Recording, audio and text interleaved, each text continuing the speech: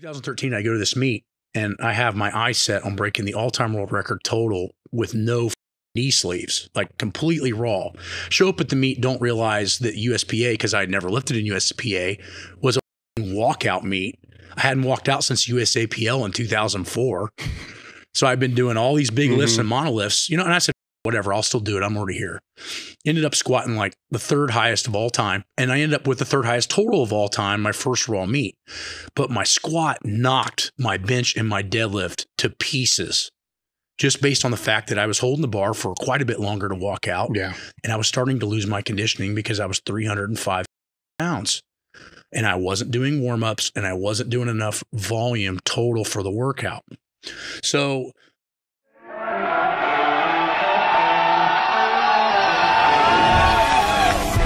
sit down, keep it real, and cut the bullshit. Welcome to Table Talk.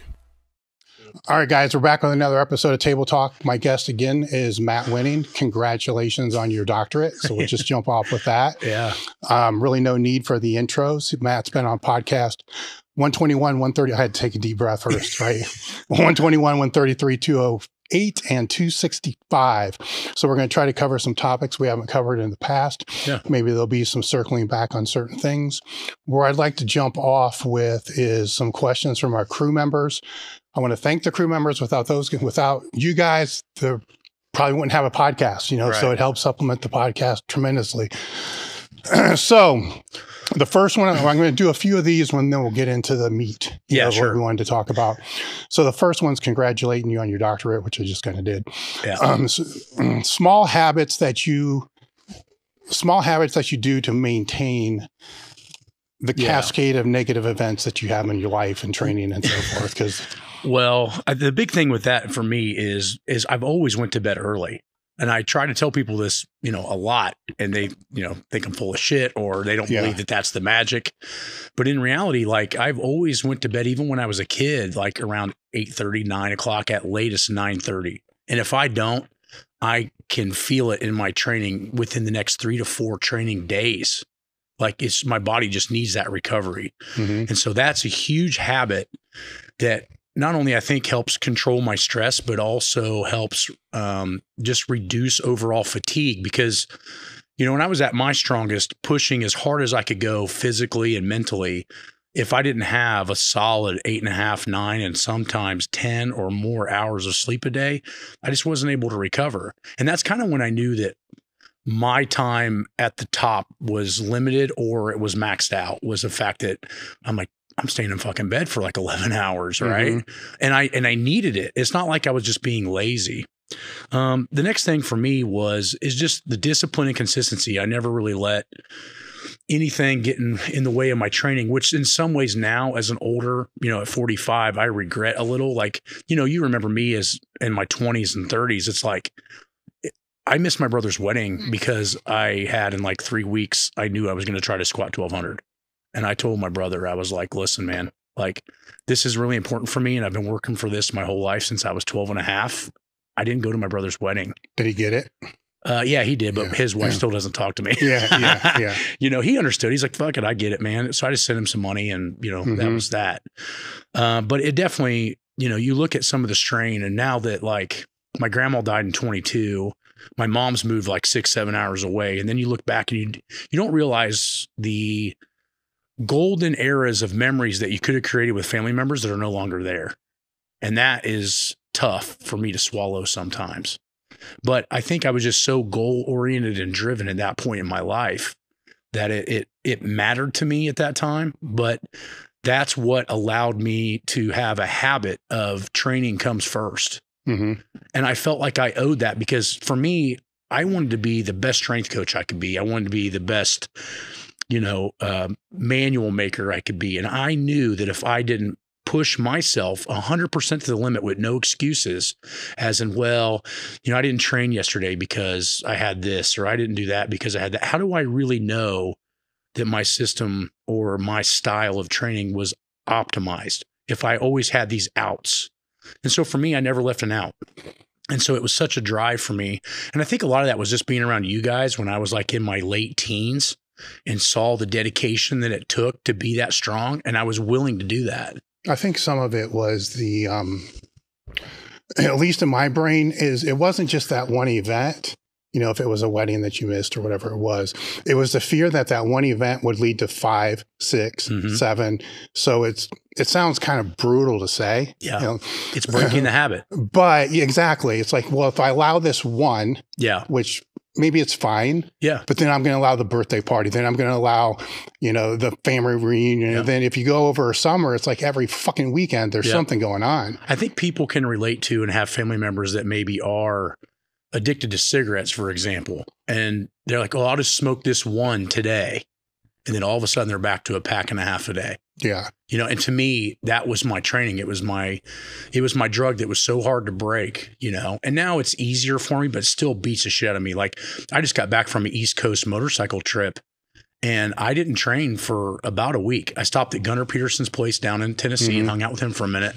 That was the last time I trained for like 8 days. And it was starting to like freak me the fuck out. I'm like, I need to train. I need to train. I need to train. And I'm like, dude, you don't fucking compete anymore. Chill out. Yeah. Enjoy a little bit of life and go walk around. But like, people don't realize, like, I probably pushed a little longer than I should have in the upper level ranks, but it was almost like it was insanely habit forming. You know, I don't know how to describe how that went, you know, but the more I started to read on that was, you know, A.S. Medvedev talks about in a book in 86 about missing workouts has, you know, a strong effect on reducing your motor patterns. So I'm reading this like 15 years ago going, if I miss a workout, my squat form is going to go to shit, you know, in my mind. Oh, yeah. So I'm reading that book and I'm just thinking like, I can't miss. Like, I can't miss. And, you know, Louis wouldn't take those excuses of why you would miss. And so it's funny that we had so much, you know, like butting heads, but we were so similar in certain ways with that, you know, like training is everything. And if you're not willing to make it everything, then get the fuck out of here. Yeah. And that's how I treated myself, you know, and I find it's difficult because I know they had questions on there about tactical. You know, I work with a lot of fire departments in Central Ohio, and it's very difficult for me at sometimes to work with those guys because they don't have the same passion. And I'm not saying they need to be world-class lifters, but hey, man, you know, if I only see the guys every 3 weeks because each unit day, right? Did you get your workouts in? No, man, I had to do this, that, and this. And then you're okay with it for like 2, 3 times. And then 5, 10 times, you're like, dude, get off your fucking ass, bro. This is ridiculous. And then I have to think for a minute, wait a minute, they're not me, you know? And that gets difficult to balance, like a double-edged sword. You're hired to make them better, but you're also can't push them too hard because they don't look at that as like we do, you know? Yeah. Like if Louis came in and said, you're a piece of shit and you need to work harder, what'd you do? You worked harder. Yeah.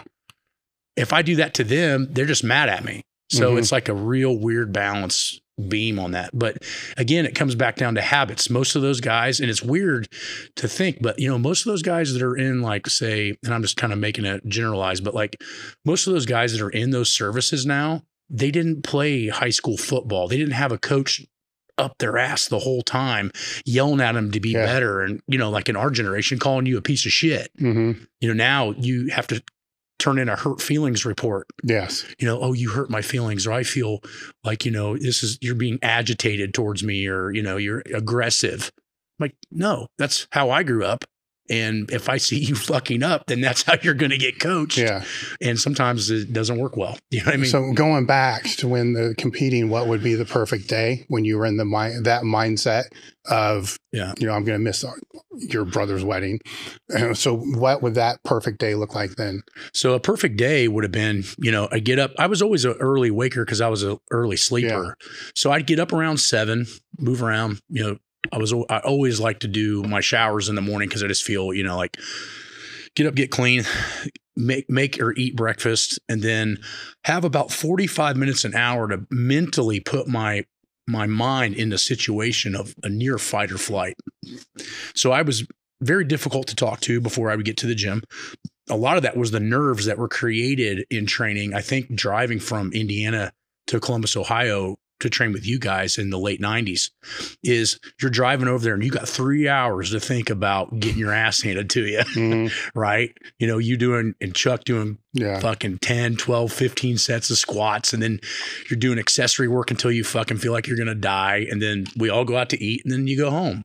And it was, so I somehow over the years of doing that, it created this fight or flight mentality. When I got to the gym, I was already probably sitting at 115 beats a minute. I was already cranked. I was already ready. And then it was all focus. Now, keep in mind for later down the episode, this is pre-Wenning warm-up. We hopped in and we were up to, and you can correct me if I'm wrong, but we were up to near maximal weights within 20 minutes. Yeah. You know, which looking back now may have not been the most optimal thing the more I've read, but it created a great sensation of if you were ever at a meet and for some reason one of your handlers fucked up and you only had 30 minutes to get ready to squat. That's happened to me more than once, where a meet just goes faster or more people bomb out or more people just, they're on the list, but they don't show. Their nerves got to them. And so there were supposed to be 50 guys squatting and now there's 35 because one dude blew his knee off. The other guy, you know, fucking pussed out and didn't do it. And so you show up and you're like, oh, I only got like 30 minutes to get up to like, you know, and my strongest, like 1,050 warm up. And like, dude.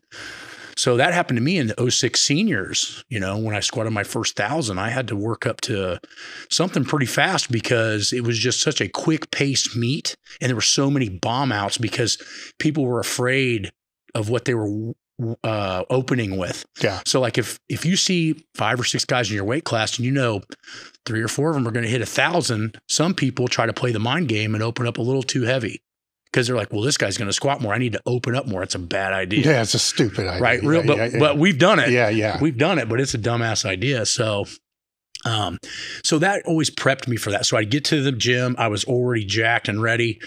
Then I'd load up and the workouts, equip days would take much longer because you're putting on shit. But like in the raw days of like 2013 to 2018, you know, that's when the warm up started to kick in, at least year 2 in the raw training. Because I had sat in a conference over in Australia in 2012, and there was this PhD lady that was working with rugby players, and she was talking about this pre-activation training, and they would do these isolated movements, and they saw performance increases in squatting, deadlifting, or whatever they were going to use as a core movement that day.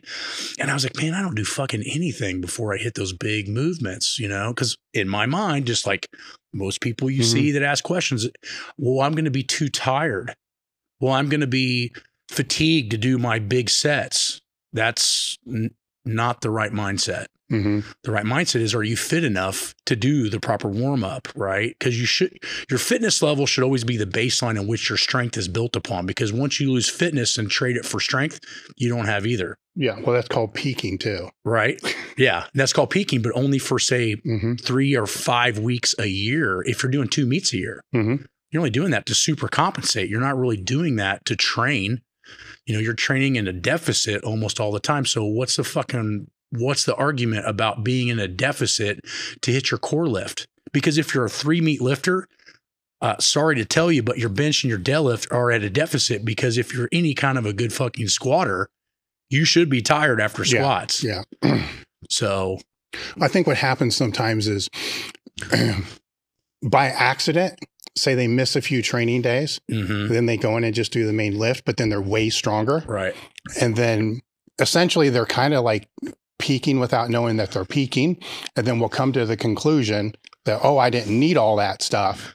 So then slowly, you know, the accessories get pulled out, warm-ups get pulled out, whatever gets pulled out, to where they're just doing the main lift and just maxing out. And because it is funner that way. Well, it's funner that way, but understood, but for only a short period of time. Yeah. And they don't realize that until that begins to burn itself out. Yeah. Which I wish I would have known, we would have known what we know now, and it had been 25, 30 years ago. Yeah. Because I think if we could all sit down and listen to each other, the system that we would have created would have been Dynamo Club level, which already was from the old West Side system. But really what we were doing was only touching the surface of utilizing maximal effort and dynamic effort and repetition methods on the surface as good as we knew how. Yeah.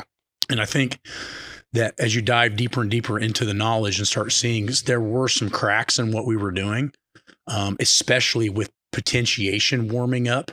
We could have been doing a lot of the isolation movements that we were doing post core lift. We should have been doing pre-lift at a moderate to light level. And that would have helped our motor patterns and our performance even better once our work capacity would have risen to that point. But back to your original question is, I'd go in, I'd hit my big lifts. Right when I got done, it was immediately eat. Like there was no 45-minute window. There was no, I'm going to wait an hour and a half. It was like you're blasting fucking 2,000 calories like right now. Then it was go home. And if I didn't have to work, it was take a nap. And again, remember, like my lifestyle at that point was if work got in the way of training, work suffered, not training. That's not usually the way it goes with normal people. Like, man, I can't miss work. But, you know, we both set ourselves up that way. And I'm saying me and you because we choose a similar work pattern. Like you had to be at, you know, down at downtown to work with clients and run the facility. Can't remember what the name of it is Capital now. Club. Capital Club. And so I set up to where I could put my clients where I wanted them. So usually I didn't start training clients. We were done lifting around 10 a.m. We'd go eat around 10:30. You know, wherever we got to eat, 11 o'clock, whatever opened up at that time. And then I'd go home and I'd take a 1 to 2 hour nap and I wouldn't start working with clients till around 2 o'clock. And then I would stop working with clients around 7:30. And then it was recovery, bedtime, chill. And then I started reading stuff on blue light and I would take away like TV and I would read. You know, that's another big habit that I think that people miss is like, if you really want to progress yourself, and I don't remember the exact saying, but if you only read on a subject that you want to be a master in, read 20 minutes a day for 5 years and you'll be in the top 2% of that field. It's something like that. Yeah. So I'm like, okay, well, 20 minutes, so that puts me in the top 5% of my field. What's reading a fucking hour going to do? Yeah. Right. So now I've read an hour for 25, 30 years. I mean, and Louis really sparked that. You know, I get over to West Side at like 19 and he's throwing all this Russian shit in my face and I can't find those books. I don't know where they're at. The internet is in its infancy, if it's even existing at that point. He's still selling shit on VHS. It's not even really a DVD level. And I'm like, where in the fuck is he getting these books? And so I end up finding Bud Charinga and what was the place name? The Livonia Press. Yeah. Is that right? In Michigan. And it was a mail order. And I got my first Verkhoshansky books and Medvedev books. And keeping in mind, I'm 19. Yeah. How'd that go? It went fucking horrible. So I'm reading it and it's like a fucking person trying to read something about aeronautics that doesn't even understand how to put together like a paper plane. Yeah. And I was looking at it going, what the fuck are they talking about? This doesn't make any sense. And you know, we can get into that later, but the perfect day was basically get up in the morning, train, eat, sleep, again, nap. And then, so now you're looking at 12 hours a day of sleep, 4 to 5 hours a day of work, and then back into full recovery mode. And then I would reduce about at 26, I started reading more on blue light and started, we went to an NSCA conference and somebody's topic was blue light. And I remember watching it going, fuck, I need to quit watching TV when I go to bed, which forced me to read. And this is at like 18. So I get those books and I'm starting to read them and I'm actually just more pissed off when I go to bed because I'm like, I feel stupid because I'm like, I'm in college for this shit and I don't understand a fucking thing they're saying.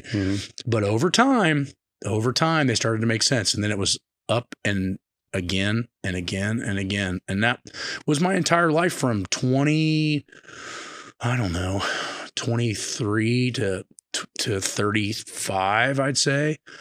And then, you know, the business started to change and towards the end of my raw career, that's when I started to really see a big increase other than military contracts, which were actually pretty easy because I would do that 4 or 5 hours a day. And then I had all the rest of the day to recover and train. The only hard part about that is most of my contracts were in Colorado and I was at Fort Carson, which is like an 8,000 foot base. And being 300 pounds out in Colorado at 8,000 feet, I'm telling you right now is not fucking fun. Unless you were born out there and you're just, you know, like you're trying to train, like, dude, ass kicker deluxe. I remember it took me like 6 or 8 weeks to get used to that altitude.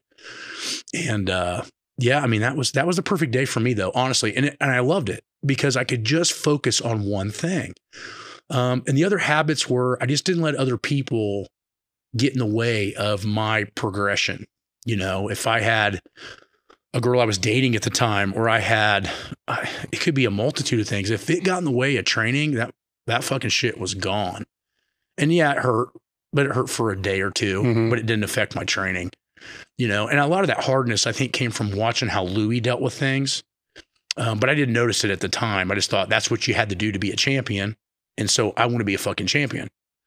So the habits, I think, are you willing to be a champion more than you're willing to put other people down with their needs from you? And I did that for a long time, even with family members. And in some ways now I feel bad about that, because what you don't realize when you're living that life of a pro lifter is that I'm really known as a coach now, or like, you know, my internet presence slightly, or those things. The numbers just come and go. I mean, I'll give you an example on that. Like, and we've talked about this before, I believe. We've done enough podcasts, I can't remember, but I'm like at 2016, 2017, I'm walking around the Arnold Classic with Eddie Cohen, and nobody's coming up to shake his hand.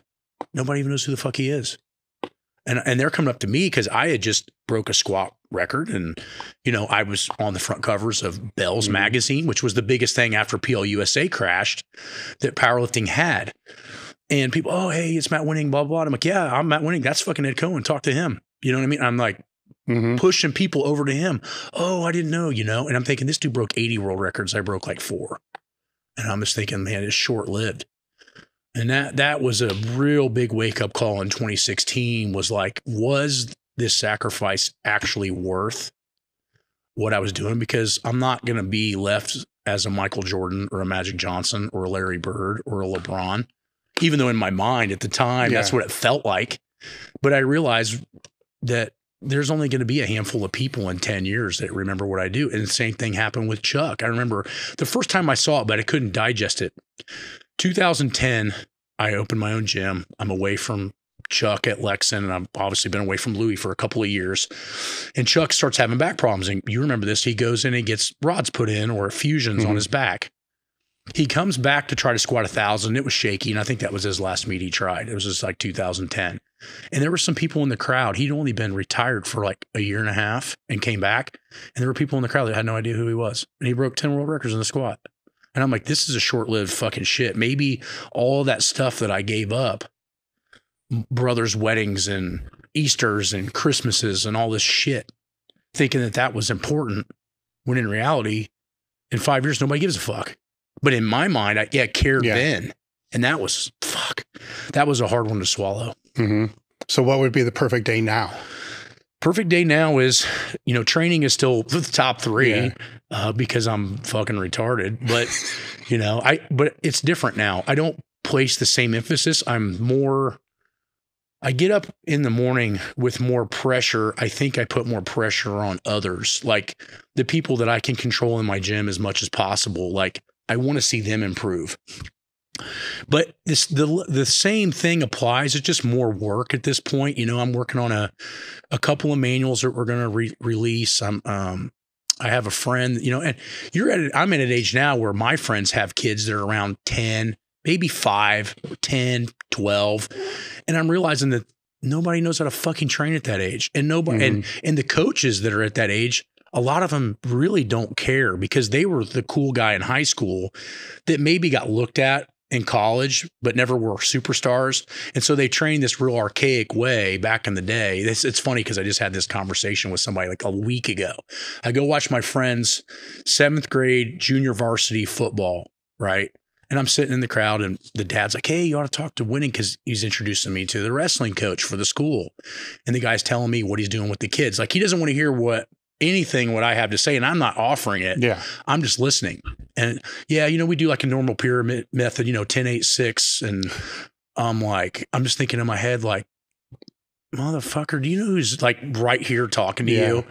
They don't even care. And it's almost like I need to put out manuals for at least what I think might be the right way to develop at that age, you know, which is, you know, as we talked about earlier before these mics came on, like, there's a lot of theoreticals, books about how to train, but I never seen really any like manuals to follow per se.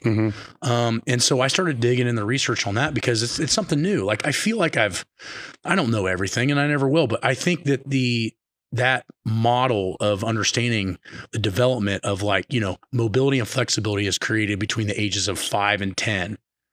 Speed is created between the ages of say like 13 and 18. And you can get better than that after that, but to optimize, there's optimization periods of time that if you miss, there's no way you're going to take those years back. Yeah. I was talking with, Hafthor Bjorgeson about this. And so what was your biggest thing you think in development as a child that really helped you? And I don't know how that topic got on board, but I remember this like it was yesterday. And he goes, my basketball coach made us stretch for 30 to 40 minutes a day. You notice how flexible he is, how tall he is? He can grab a deadlift bar and it looks better than you and I grabbing the deadlift bar. And I was like, fuck. And he goes, dude, we started that at 4 years old up until I was 15. So now when he goes down and grabs a deadlift bar, he's not tight. He can get in a good position at 6'8", and he has an amazing deadlift. And I'm thinking, fuck, you know, and then I look back at my production at that time. I'm in a fucking wheelchair with my legs broken. And then I wonder why my hamstrings are tight. You know what I mean? And I'm always working on getting them loose. And no matter how much I stretch them, they get 5, maybe 8, 10% better, but they never get 50% better. And it's because I didn't realize what I was doing until I was in my late teens, early 20s. And that was still slightly retarded. Yeah. You know what I mean? Yeah. Well, I think people don't understand that those developmental blocks, how important they are. I think cardiovascular fitness is even younger. I can remember stories of the Russians throwing babies in pools when they right after they're born or some shit. You know, don't quote me on that, but die low. Crazy shit like that. But that was part of that whole developmental process from that very young age. Is yes, they're using it to kind of steer them to what sport they're going to be the best at, but they're taking care of those developmental areas during the proper phases. And I think maybe we did that in early PE classes where now we don't have PE classes. So it's not being implemented. It's not addressed. You know, and even like visual acuity was something that I got fascinated with years ago, just going down that rabbit hole, because that can be the difference between a quarterback and a lineman. You know, is the ability to be able to take in all that space. Now, oddly enough, is that being fulfilled with video games on big screens? I don't know. I'm fascinated by that. It could be, it may not be. Well, and I found it interesting, you know, if you look at as a whole, you know, and I'm going to use this as an instance, you know, there's this huge debate now on like basketball, who's the best, Jordan or LeBron? And you look at Jordan's work ethic and LeBron's work ethic, I don't think we can contest that both of them are equal in that range. Longevity, I give that to LeBron. But you start looking at, you know, those areas of competition and you start realizing like today's day, there are far more better athletes than there were in Jordan's era. But on average, there are way more people that are far more out of shape. Yeah. So I think that the reason, and this is a question that is my theory, I think the reason that we see so much better athleticism at the top is because the grab from the population is bigger. It's just more people. Yeah. But it doesn't necessarily mean that as a standard society that we're in better shape. We're actually fucking worse. No, I would agree with that because I think we see that in powerlifting, right? Oh, yeah. So there's a bigger pool that's coming into it. So you're going to catch more genetic outliers. Yep. You're going to get those 5 or 10 more freaks that everybody goes, oh, this guy's now the best in the world. Yeah, it's a bigger net. But when you look at the average, you know, then it's not as strong. No. You know, when you compare that to the other. So it's that give and take. I wish we'd have been doing more just data collecting in like the 50s and 60s when I figure America was in its golden era. As far as like we were getting fed well, we still had gym classes. The jobs were at minimum 60 or 80% manual labor. We didn't see a lot of fat asses in 1965, right? Or whatever that date may be. It would have been interesting to see what the average deadlift over, say, the population would have been then versus now. And I'll bet you it'd be half. Yeah.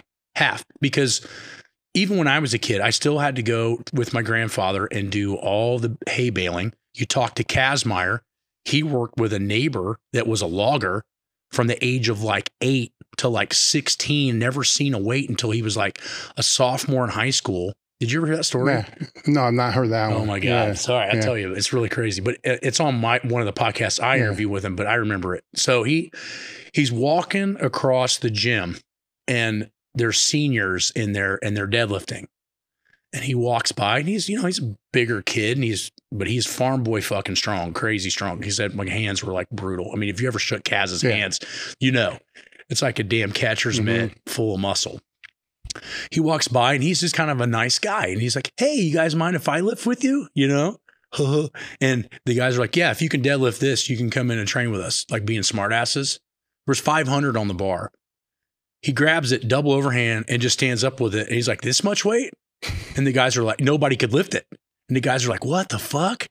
And they go, that can't be real. Put on another plate, 585, double overhand, boom, picks it up. Never seen a deadlift bar. But he'd been dragging logs out of the woods for like 10 years. He's like, I was used to grabbing stuff that was 12 and 14 inches around and 6, 8, 10 feet long and just rocking raw through the woods, And he's like, so now I can grab something that's like 1.25 inches wide and I can just grab that. No big deal. My back was strong enough. My legs were strong enough. And he said they were just fucking floored. And he goes, I look at them and I see this look of just confusion in their eye. And he's like, and that was the weight bite. Yeah. It was like, now I'm going to fucking train. And you could see his eyes just go back to when he was 16 and he's glowing like, and I'm like, oh shit, I hit a nerve on that one. But you know what I mean? That's the kind of thing that you realize is like back then in the 60s, manual labor was much more prevalent in our society. So the average person walking around was a little bit stronger. But I think that, you're seeing a bigger pool grab now. So you get more freakish athletes and the nutrition's better. Because you gotta remember in the 60s, they were only maybe one generation out of the Great Depression. Yeah. So we were still dealing with some issues on, which that's a whole nother rabbit hole. Yeah. The food guide pyramid. And a lot of times people don't realize, and from what I've read before, and there's discussions on this all the time, but the food guide pyramid was really created in order to beef up the American population, because a lot of people don't know this, and I might have the exact number wrong, but a lot of people were turned down from the military in World War II because they were underweight. Think about it, we're just out of the Depression. So if we create a food guide pyramid that kind of gets everybody a little bit more nutrition that's sustainable, then we're going to be able to have more people that are of weight that can go into the military. Little did they know, by the 70s, it backfired. Yeah. Now they're turning people down because they're too fucking fat. Right? It's a yin yang effect instead of something happy in the middle. So it would be interesting to see, but I think there's just a bigger pool, and that's why you're seeing guys like Hack and Wheels and stuff like that. And I'm not saying I'm not taking anything away from those guys. They're amazing to watch, but you watch the new generation of lifters and it's just a bigger pool. I mean, when we were lifting, the number may not be correct, but it was somewhere around 8,000 registered powerlifters in America. Yeah. And now what is it? It's got to be 100,000. Yeah. When I tried to do the best stats I could on that years ago, I remember calling Mike Lambert to get the number of PLUSA subscriptions because I figured that would be a good metric. Yeah.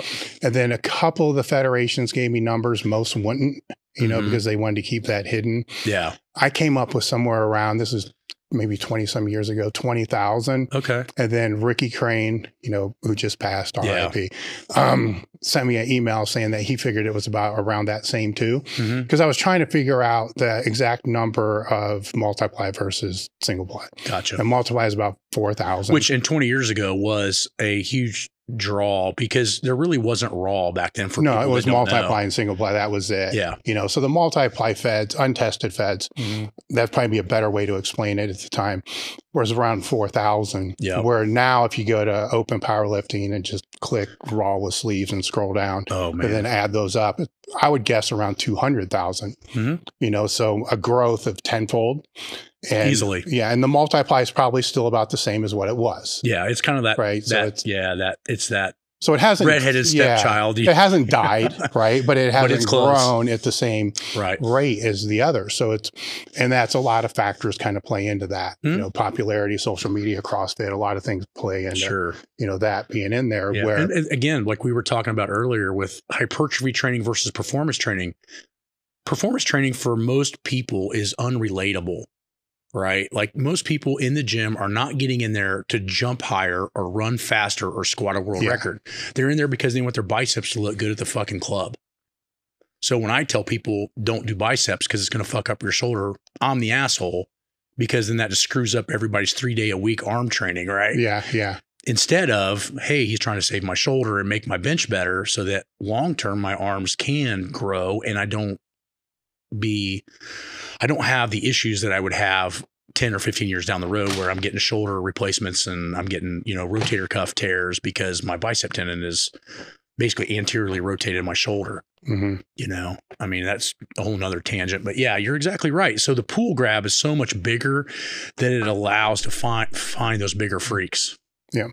We're going to change topics here because this person here is asking if their weak point is their upper back and how to go about specializing and building that up. Okay. Well, I mean, the key is, and this is just, again, after my doctorate now, everything is an opinion. Yeah, it depends. It depends. But I wouldn't train that muscle more than every 72 hours for long-term development because you might be able to get gains faster training at more frequency, but you're going to create overuse problems.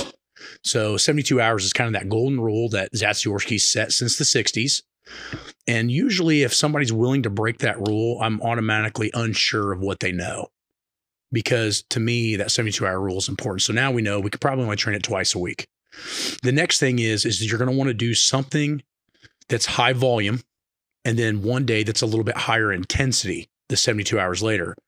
The next thing is because the upper back can be so overpowered from the bicep and the arm musculature, you might be better off doing tempos, 3-3, 2-2, or maybe even like a 2-2-2, which would be 2 seconds, 2-second hold, 2-second back in order to start creating a motor pattern of not using your bicep when your back should be doing the work. Because I will tell you this, over the last 20 years of really focusing on back work and then people messaging you back and going, hey, I'm doing your 4 sets of 25 lat pull downs, but my bench isn't going up. And then, send me a video. And I'm looking at the video and it's all fucking bicep and brachialis muscles. It's not, you don't see any creasing in the back. You don't see the shirt bonding. You don't see the shoulder blades coming together. And you're like, you're not doing fucking pull downs. You're doing bicep work because you have probably started the gym by doing, I want to look good with my arms at the mall. And now you're trying to isolate an area like the upper back, but the arms have to come into play for 99% of those exercises. And now your arms are overpowering your back muscles. And that's probably why they're not growing. If I'm just throwing a fucking free throw in the dark. Yeah. The intent is not there. The intent's not there. And the muscle coordination from the brain to where you're trying to work isn't there, which, we can call it anything scientific. Sure. I call it Yoda phase. Like when you and I, if we go and squat right now and you're like, Matt, you need to use more hips. I know how to do that. Yeah. But you give that to an amateur or a beginner, they might understand what you're saying, but relaying the information neurologically to the muscle tissue is not going to be there. So again, motor unit control, being able to tell the muscle, I don't want you to use your biceps for this back work. I want you to use your upper back. So I would strongly recommend taking a look at what you're doing and looking at the volume, looking at the tempos.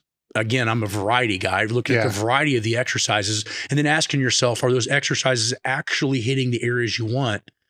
Just because you're doing an upper back exercise may not mean you're using upper back muscles to do it. You find that tempos work most of the time? I find that tempos work for questions like that because what you'll find is that tempos, if you slow something down, the body is more likely to utilize that exact area that you're trying to hit, right? Yeah. And not always.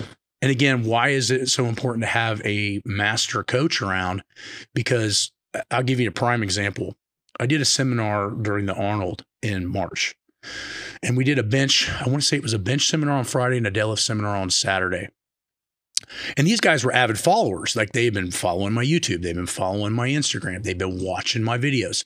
So they had a larger grasp of what I was doing than the average person.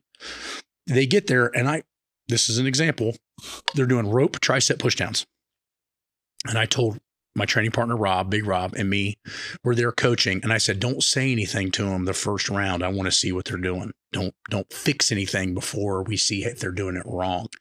They're doing tricep pushdowns and their shoulders are just every fucking one of them. They're rolling that anterior delt to make the anterior delt help the tricep.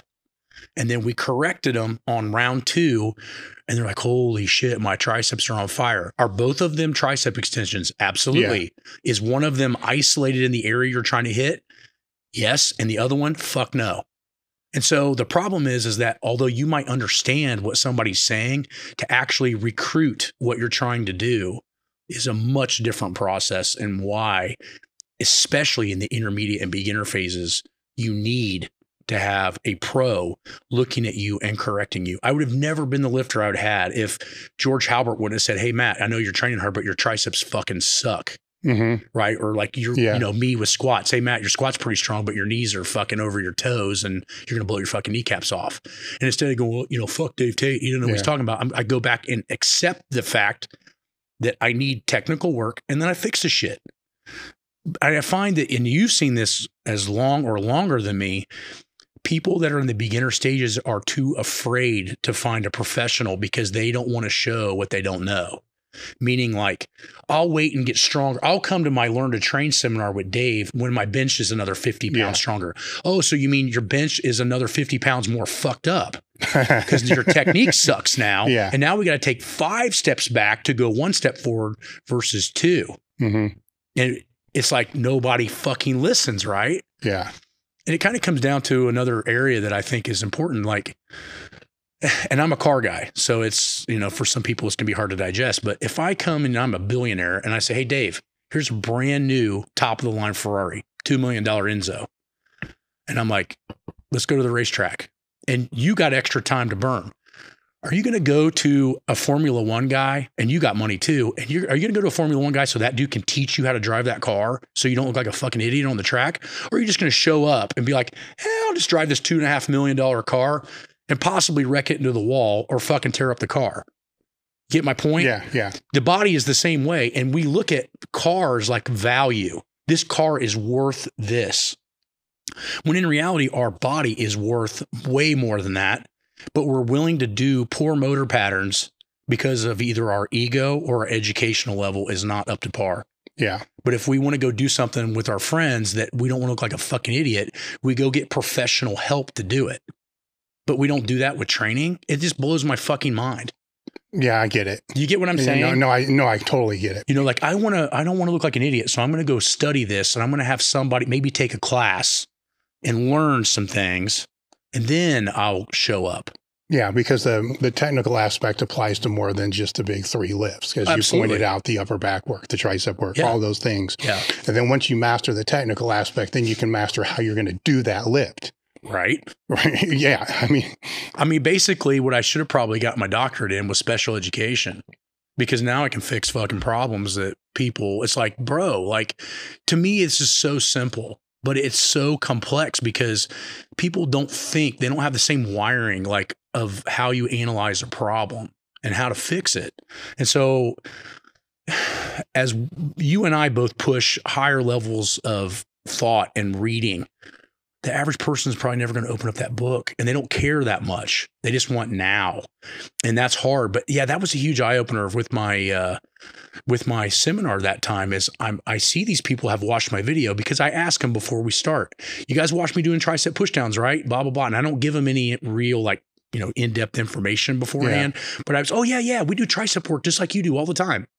Then walk away and then watch what they're doing. And then realize that they're doing an anterior shoulder rotation. They're not doing a fucking tricep pushdown. Yeah. Which means you got to put what I call unfuckable exercises into your programming, right? So like if I do a tricep pushdown, but it's cross body with the cable, far less anterior delt, even if you try to use it's not going to help. And so you start picking exercises that are dumb proof. And not that the people are dumb, they just don't have the connection yet. No, I get it. It'd be the difference between like a chest supported row versus a dumbbell row. Yeah, or a bar. Say you do a bent over barbell row. You and I have both seen this 1,000 times. Somebody starts to get tired and they start standing up. They're not hitting the lats anymore. They're pulling with their traps. They're using muscles. They're bending their back. You put them on a reverse incline with something forced to where they can't move, then isolate. You can really only use compound movements that can be fucked up when you already have motor control. Mm-hmm. You know, like you and I, if we go do a heavy bent over row, we're either not going to do it or we're going to do it right, but we're not going to do it fucked up. Yeah. Because our brain knows that's not the right way. But if you don't know the right way and you haven't been greasing that right way with multiple sets and reps with trained eye or either, you know, anything like that, you're going to create a poor motor pattern, which makes you go backwards to go forward. Well, it could show the importance of putting in more isolation movements for beginners. Mm-hmm. Yep. Just for that reason alone. Mm-hmm. Yeah, exactly. Which kind of gets to my point is that's why we do 2 isolated movements in the winning warm-up, because the 2 isolated movements, if done correctly, should start to potentiate proper motor patterns or reinforce. Mm-hmm. For people that don't know potentiation, but if reinforce proper motor patterns is probably one of the top 3 reasons why the winning warm-up should be implemented in your training, is because it teaches you not to fuck up. Well, just to revisit that so people understand completely, because I've seen some people and how they use that in application. And some of that could be my fault. I'll tell you what. It's way too, the weights they're using are way too heavy. Yeah. You know, so what's the weight range they should be using, and then the intent that should be applied. So we base everything, and I learned this fire service wise, RPE, rate of perceived exertion. 10 is the hardest fucking thing you can do. Your warm-ups, 75 to 85% of the time should be around a 3 RPE. So how do you anchor that with that beginner then? So you anchor it with the beginner by starting off extremely light. Like I'm talking like this feels like a very light burn. Like I can feel it working, but I'm not tired. So that's why people, when, you know, I saw the question that you had and it was like, I don't know about doing this because of the fatigue from the core lift. What automatically tells me you don't know the weights you should be using. That in some cases could be my fault, because at my strongest, I was doing warm-ups with 100-pound dumbbells for 4 sets of 25 in 12 minutes. Mm-hmm. But I was benching 225 for close to 70 reps and maxing at 620. Yeah. So that's percentage-wise, 225 was 30%, right? Yeah.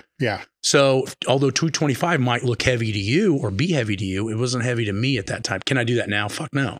I use like 30s because I bench like 530 now. You know what I mean? So I'm using 30-pound dumbbells to bench 530, and you see other people using 60-pound dumbbells to bench 185. Well, then that would lead to this is bullshit. You know, It would lead to the problems that they're seeing. Yeah, you're activating and potentiating. You're not frying. Yes. That's I mean, you know, that's really the key point of that. So with the intent, you need to be feeling it in the muscles that are supposed to be doing the movement. Yeah. Yeah. So if you look at, so how did I get to those warm-up percentages and ideals? Well, reading the books that I had at 19 that I did not understand, but I started to pick up pieces, you start seeing Alexiev and Pachenko. Now, for those of you guys that don't know, Alexiev broke 80 world records in Olympic lifting, and Pachenko broke his record and underneath the table, because the Olympics were boycotted the years that the Russians couldn't be there. He broke Alexiev's record at like 50 kilograms lighter. He did like a fucking 585, like clean and jerk, 50 kilograms lighter than Alexiev. I mean, what the fuck? Yeah. Bro. Right. He did it at like 230 and Alexiev 240, something like that. And Alexiev was doing that at 380, some shit. And you're like, what? Insane. So basically he was Lasha. Before Lasha, he just didn't get, Pachenko didn't get the recognition because the Russians basically boycotted him and then threw him under the bus on a drug deal in Canada. Yeah. So other than that backstory, because I know people wanted some backstory.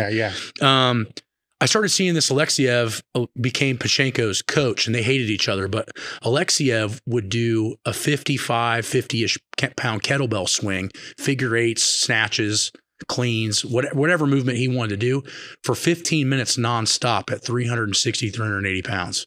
Imagine the GPP. This is before he touched a barbell. So for people that tell me, I don't know about Matt's warm-ups, man, they're just wearing me out. So a guy on the surface that looks like a complete fat ass, that's 380 pounds, can swing a 50-pound kettlebell for 15 minutes straight before he touches a barbell, and you're fucking tired from my warm-up? Bro. Right? Yeah. Then he does the same thing with Pachenko, and Pachenko had way more muscle than He kind of started off in bodybuilding, but he had to do it under the ground because bodybuilding was banned in Russia due to their communistic views. They thought of it as a Western phenomenon due to the Arnold push and all this stuff. But Pachenko looked like a fucking beast. And so my point to hold that was 15 minutes. I start seeing this light bulb go off. Okay, I can withstand 15 minutes before, right? So there's a time limit. So I see this and I'm like, okay, 15-minute warm up, but it doesn't plug in yet. Then I start having talks with Flex Wheeler. And Flex Wheeler, I'm like, hey, Flex, I'm feeling like I need more volume in my training, but I can't put it after my core lift because I'm too waxed.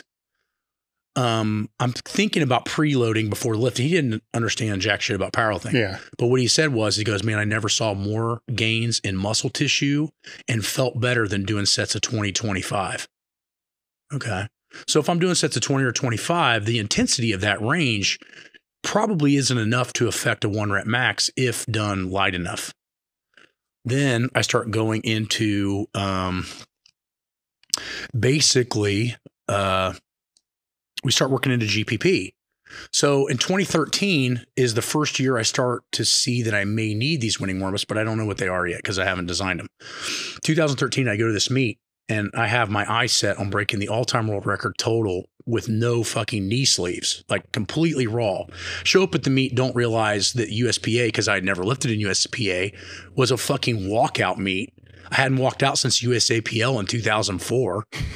So I've been doing all these big lifts and monolifts, and I said, fuck it, whatever, I'll still do it. I'm already here. Ended up squatting like the 3rd highest of all time. And I ended up with the 3rd highest total of all time, my first raw meet. But my squat knocked my bench and my deadlift to pieces, just based on the fact that I was holding the bar for quite a bit longer to walk out. Yeah. And I was starting to lose my conditioning because I was 305 fucking pounds. And I wasn't doing warm-ups and I wasn't doing enough volume total for the workout.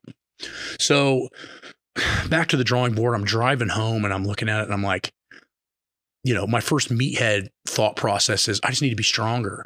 And then that 2012 pre-activation potentiation shit from Australia kicks into my head. And then the Alexia 15-minute warm up with a 50-pound kettlebell kicks into my head. Then the fact that I need more GPP in order for the squats to not knock my dick in the dirt for the bench and the deadlift kicks me in the head. And now I start emulating this system of what I consider right at that point, very archaic style of winning warm-up. There's these guidelines, but I don't understand it. So I had just benched like 589, and the year before I had done 600 at just a bench only meet. That was right across the street from the old Westside Barbell. That was when Mike Wolf and everybody, we were all going to compete against each other because Wolf wanted to bench 600. George Halbert wanted to take McDonald's record at it was like 589 at like 198. He ends up blowing his shoulder off during that training cycle. And then I want to hit 600 because at that time I would have been like the 13th guy to ever do it. And I think like only the 7th guy to ever do it under 300 pounds. And so I'm thinking, okay, this is a good goal. This is fun. I'm kind of fucking done with the equipped shit. I need a new goal. Let's bench 600. Because how many guys at Westside Barbell could legitimately bench 600 in a meet? Of all time. And you're talking maybe like Kenny Patterson, Halbert. George. And now you're getting rough. Yeah. Maybe Rob. Maybe. Yeah. I would say I gave him 585. Yeah. From what I saw. But point being is there weren't very many. And I knew that I was only 4 years removed from Westside. That really fucking punched Louie in the nuts. It's like Matt just benched 600 raw. And man, I kicked him out 4 years ago. Yeah. You know what I mean? And it was right across the street from his gym. And so some of that was a drive too. So I end up going and I benched 600 raw and I know I got it. And then that's what drives me to go for John Kovacs or Tim Kovacs. Yeah. What's his first name? Ron, Jim. Dave. It'll come to me in a minute. Dan Kovacs. Yeah. 2202.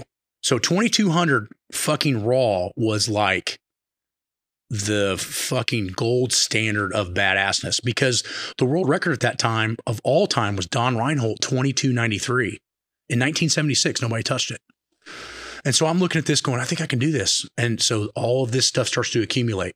So I don't understand the warm up yet. I go to 2013. I know I can already bench 600. I squat like close to 800 in just a fucking belt, walked out. And then my bench falls to like 581 or whatever that kilo jump is. I try 610, it fucking staples me. And I'm like, what the fuck? I just benched like 570 for a triple in training. I thought maybe 622 would have been there roughly. And as I'm driving home, I'm thinking it's a strength problem, you know, just like all of us would go to in our mind. And then the next thing I know, that pre-activation potentiation shit starts kicking in my head. Alexiev's extensive 15-minute warm-up, Flex Wheeler telling me about 20, 25 reps and muscular development. And then I start seeing all this stuff on, ligament and tendon development at low intensity, higher volume. And I'm like, I don't fucking ever do anything around 20, 25, ever. So now I'm looking at this spectrum of loading and I'm seeing that I'm missing this huge gap, not in maximal effort or dynamic efforts. I was doing what Prilipin's chart was mostly saying, but I didn't have anything high volume where I was creating any conditioning. Added in 30-pound dumbbells. Keep in mind, I'm benching 600. 30-pound dumbbells to 45s was roughly what I was rotating and waving. And then 2014, I go and I bench 606 after squatting the all-time world record. And now in 14, I start implementing with the squats and the lower body shit because I'm just experimenting with the bench. And now the bench is there. Yeah. Right?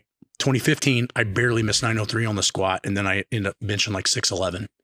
And I'm like, oh my God, if I'd have fucking known this like 8-10 years ago, right? And, but again, at that time, it, just like now, it's too complex for me to tell people how to do it because people do it wrong. And so keep in mind, anybody that's listening, 35-pound dumbbells for a 600-pound bench. So you probably should be using 15s. Yeah. 10s, 15s, 12s. Yeah. You know, if you're fairly strong, 25s, it's a warm up. It's not meant to beat your ass. It's meant to correct ligament and tendon density, keep you bulletproof. It's meant to make sure that your work capacity is going up, and it's not meant to degrade your main lift. If you remember those 3 points, you got about 99% of it fixed up. Yeah. Well, the one interesting takeaway from all that is when you were talking about getting those books when you're 18, you know, and reading through that. A lot of people that I know, they'll read one resource, but then they'll never revisit it. When you revisit the same resource, sometimes every 15 or 20 years, you're seeing things from a different perspective, you know, big so time. Then, you know, what you may have just discounted before because it wasn't talking about the 90% plus or whatever, because you're going to zone in on whatever you're focused on. Sure. Then when you look at it from that different perspective, you're seeing it completely different than when you first saw it. Not even a different perspective. I would call it an applied perspective. You're not only trying to read it, you're trying to emulate it. You're trying to live it. And then all of a sudden those words turn into reality. And again, I'm not making these books magic, but what they are is they're almost written to the fact, you want to know this information, fucking live it. And then you'll start to understand it. But if you're not living what we're trying to say here, good luck. Yeah, that's a really good point. I think you need to have to absorb the information from a certain aspect of that you are applying this information. And so I go back, and then in 1974, you see Abadev, you know, the guy that was the coach for the Bulgarian team, and his other trainer, Fernandev. They talk about execution of core movements, right? Requires special movements to protect both internal and external motor unit coordination, forming foundations for the following main exercise. What the fuck does that mean? It means winning warm-ups. Like in my mind, I'm like, so you're telling me you do exercises in pieces that form a foundational motor skill for a complex movement, which is pieces of the movement, i.e. probably your weaknesses, structuring them in so that the body knows how to neurologically control those muscles and then fire them in a compound movement. What's the difference between a clean and jerk, a snatch, or a deadlift, or a squat? They still use multiple muscles in multiple positions, meaning that I think the clean and jerk and the snatch are much more complex in their understanding, but the Russians were smart enough to break it into pieces and not try to just wear out the same exercise. Whereas Medvedev talks about in about 85, 86, about having 100 exercise selection for 2 lifts. Well, fucking powerlifting's 3 lifts. So in reality, less coordination, but far more muscle activation, in my opinion, based on the fact that you're hitting muscles in the bench press that are not going to be hit in the clean and jerk or the snatch. The deadlift is going to hit way different muscles than the squat. And if you look at the snatch and the clean, other than what the weight's doing and the percentage of the weight used, they're very similar motor patterns. They're just different movements. So they're both squatting. They're both in a position where the bar's in the front of them.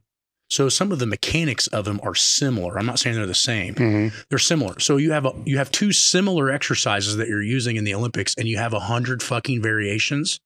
But Matt's program is too variable. What the fuck? Yeah. Well, that would be one of the criticisms that comes with that, is that the complexity. Yes. And the accessibility.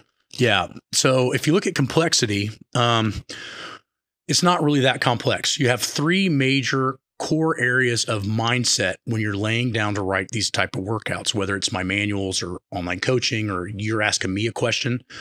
A, does it affect ligaments and tendons and passive tissues to make sure that they're only not being developed, they're also being restored? Winning warm-ups take care of that. B, is max effort and dynamic effort in the core lifts being addressed so that all forms of the force velocity curve are being used? Check. We're either doing speed work or heavier work. C, is the accessory work that we're picking directed towards a weakness and structural hypertrophy, not just fucking shit we want to do? Check. Accessories are based on weaknesses. There you go. So tell me how fucking complex that is. Yeah. Well, if it's a beginner, right, there's going to be like a Louis quote, and it's all weak. Yes, it's all weak. It's all weak. But the problem is your technical capacity in the core lift should be an assessment tool, not an explanation of strength tool in the beginning. Meaning if I'm squatting and some technical aspect of that squat is not being addressed or showing itself in that main lift, why are those technical deficiencies not being addressed in the accessory work? So my point being is, if your hamstrings are weak, say in the squat, right? Why the fuck are you doing leg extensions after you squat? Well, how would they know their hamstrings are weak? So in my opinion, and again, this is just an opinion, I kind of switch away from beliefs to opinions now, but my opinion is you're normally going to see the person's not going to want to sit back. They're going to want to go straight fucking down. And straight down is not going to require hamstrings. I find it interesting that people go, well, this research article says that squats really don't use hamstrings that much. You go back and look at the Bulgarian and Soviet books from their EMG activities with proper technique on a back squat, which most of them say to learn how to squat vertical shank before you learn knee over toe for generalization. And they're showing 60 to 70% activation in the hamstring. Same thing with like Durlacher, I might be saying his last name, Durlacher's weightlifting book says the same goddamn thing. And this is like in 1988 when he wrote that book. And so what you start seeing is like, if you learn how to squat correctly, then you're going to use more muscle tissue. But we both know this is if we're reading a Western training article or science paper, and then we go down to the people use, it's recreational motherfuckers with horrible technique. And the average biomechanist or person doing the study doesn't have a fucking clue what a good squat looks like. So throw those fucking papers out the window, right? I mean, just in my opinion, like just because something feels natural the way you do it with no training doesn't mean it's right. You know what I mean? Like skilled people know what's right. People that have done it a long time with heavy loads and not got hurt knows what's right. Possibly the way you naturally bend is not really that conducive for fixing weaknesses. What it's doing is hiding weaknesses. The body really likes to use whatever motor pattern is most efficient in your brain at that time. So what do people do in the beginning? They bench with their fucking shoulders because that's all they know how to use. They don't know how to use their triceps. So Louis, although very right, is a beginner. Everything's fucking weak. Motor patterns are not equal though. So we're not talking about muscle weaknesses. We're talking about correcting motor patterns. And that's what the warm-up attempts to help if they're done correctly, right? So that's kind of the issue with that, in my opinion. Well, that plays into, I think, the application of this to non-powerlifting athletes, right? Because that's the other kick towards the conjugate is it's all for powerlifting. It's not for non-powerlifting. Well, okay, athletes. so let's look at Bondarchuk's literature on throwers, both shot put, discus, and hammer. Does that look similar to you? You've read those books. Yeah. What does it look like? Well, What? The conjugate is the same thing. It looks like conjugate? Yeah. So you're telling me that Bondarchuk which was at bare minimum a silver, maybe gold medalist in throwing, becomes a coach for the Russian team and utilizes an Olympic weightlifting, not powerlifting, an Olympic weightlifting conjugated rotated system for throwers, and then creates possibly the strongest throwing team as a whole that's ever been created. So tell me how that fucking works again. And then let's talk about Charlie Francis. Why the fuck did he have him squat? Why did he have Ben Johnson squatting 3 times body weight 2 weeks before the Olympics when he breaks the world record in running? What does squatting have to do with running? Why would he do that? Because Charlie Francis, and you and I think both sat in the same fucking conference when he said this, is Ben Johnson already knew how to run. There was no gain in him running more. He needed to be stronger. So when you're dealing with, say, the track athlete, it's a little more segmented than, say, the football player because they have a longer off season. So how would their off season differ from in season? So in season is going to be a little bit more specific to the throwing modality. So what you would do is start off, and I'm just throwing generalities. You'd start off with somewhere between a 70 to 100 exercise system because you want to build a pyramid base. Then as the competitions start to get closer to realization, things start to turn a little bit more specific while understanding that you're maintaining a base. So if you read, I think one of the best books to describe that, honestly, is probably Cal Dietz's the triphasic system, because he shows like how long does maximal effort strength actually stay. It's somewhere around like a month. Like you can train it and it'll last a month, but speed work only lasts like 7 to 10 days. So now if you know how long those parameters are enhanced for the time period that they'll sustain themselves, you start realizing what's important. So the first thing you would do is take previous year's training cycle, like their best throw.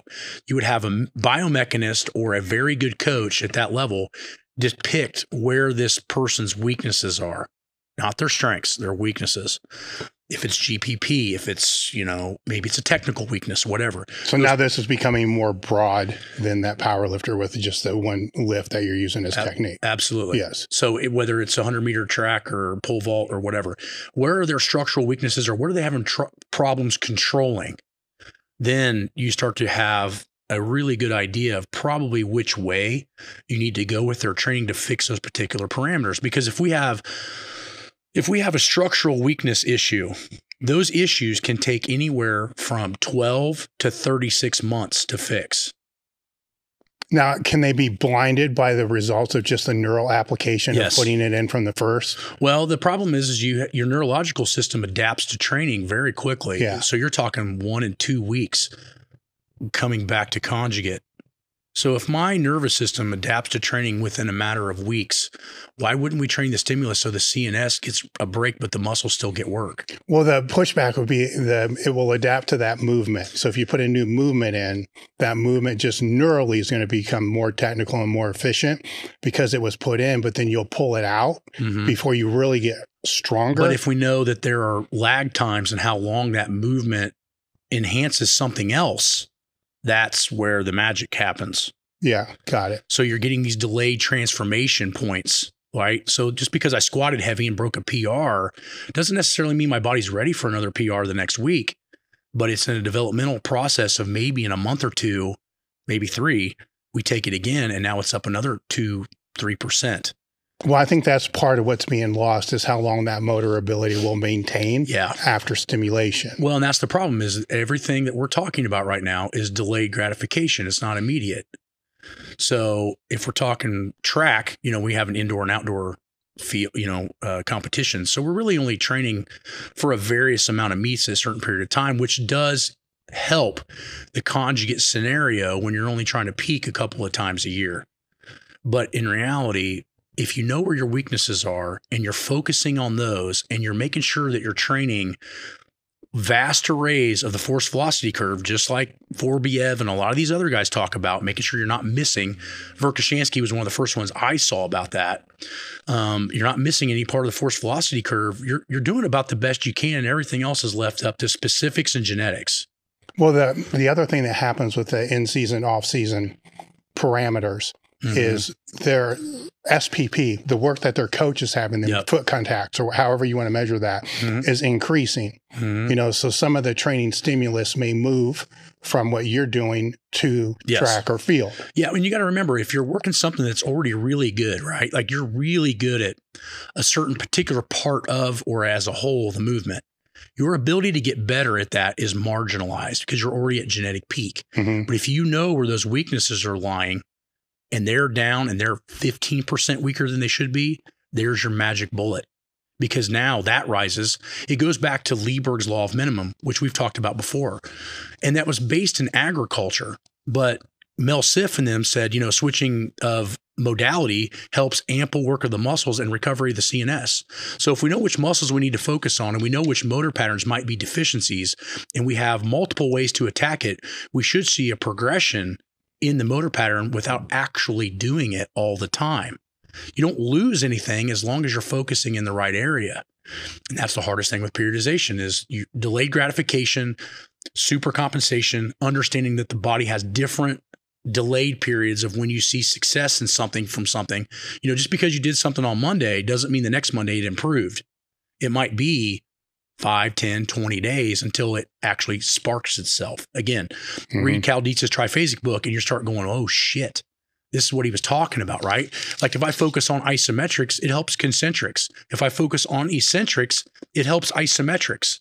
They all help each other. It's the same thing with max effort, dynamic effort, repetition method, is all of those methods feed each other.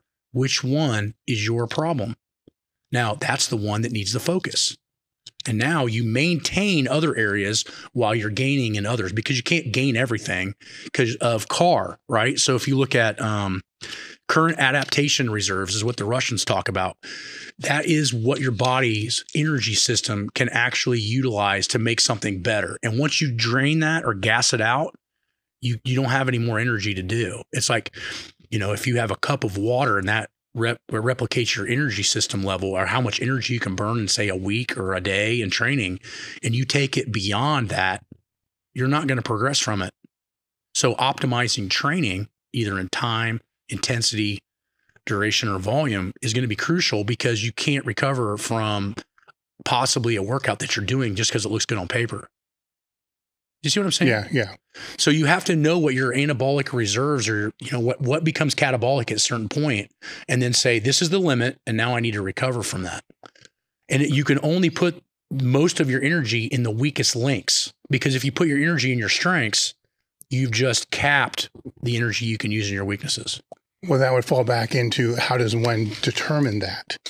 Well, that's the hard part. I mean, how's it going to manifest in them to be able to know? I think the easiest way is technical proficiency, right? Somebody benches and you see their elbows just cock way the fuck out when they come up. You know, their anterior delt is trying to do most of the work, and their triceps are either neurologically or muscularly knowing that they're not up to par, so they're going to turn on other shit. Or you've reinforced a bad motor pattern for so long that it just knows to go to that in fight or flight. So how would you know if it's fatigued or weak? Well, I think that at certain cases, especially in beginner and intermediate, they're almost one and the same, right? Fatigueness and weakness are not equal, but they're brothers. You know, and so I think once you get up to a certain point of someone's max, say a beginner, you get up to say 85, 90%. Those things, no matter how good of a coach you are, those things are going to come back, and you're going to see them immediately. But my point being is, if you're seeing a structural weak point and you know that that's probably where the limiting factor is, the Lieberg law of minimum, then why aren't you putting all your energy into that point versus trying to keep all these other areas that you may like to train, or exercises that you know because you don't want to get more educated? Those areas are draining the energy on where it should be going. Yes. So if they're make more, sense? yeah, in a way, but if they're more advanced, if we're looking at it from that standpoint, that breakdown may be happening just because they're too fatigued or their GPP's off. It may not necessarily be. It's still a weak point, right? But it's a different way of addressing that weak point. So it goes back to what you're asking, like, are winning warm-ups good for beginners? Absolutely. Because GPP, ligaments and tendons, I mean, you and I both know, like, how many people in the last 20 years had to stop their lifting program because they actually tore a muscle versus they fucked up something passive, like a ligament or a tendon, or they broke a bone, or they fucked up a vertebrae or a disc. Those aren't active tissues. Those are passive tissues.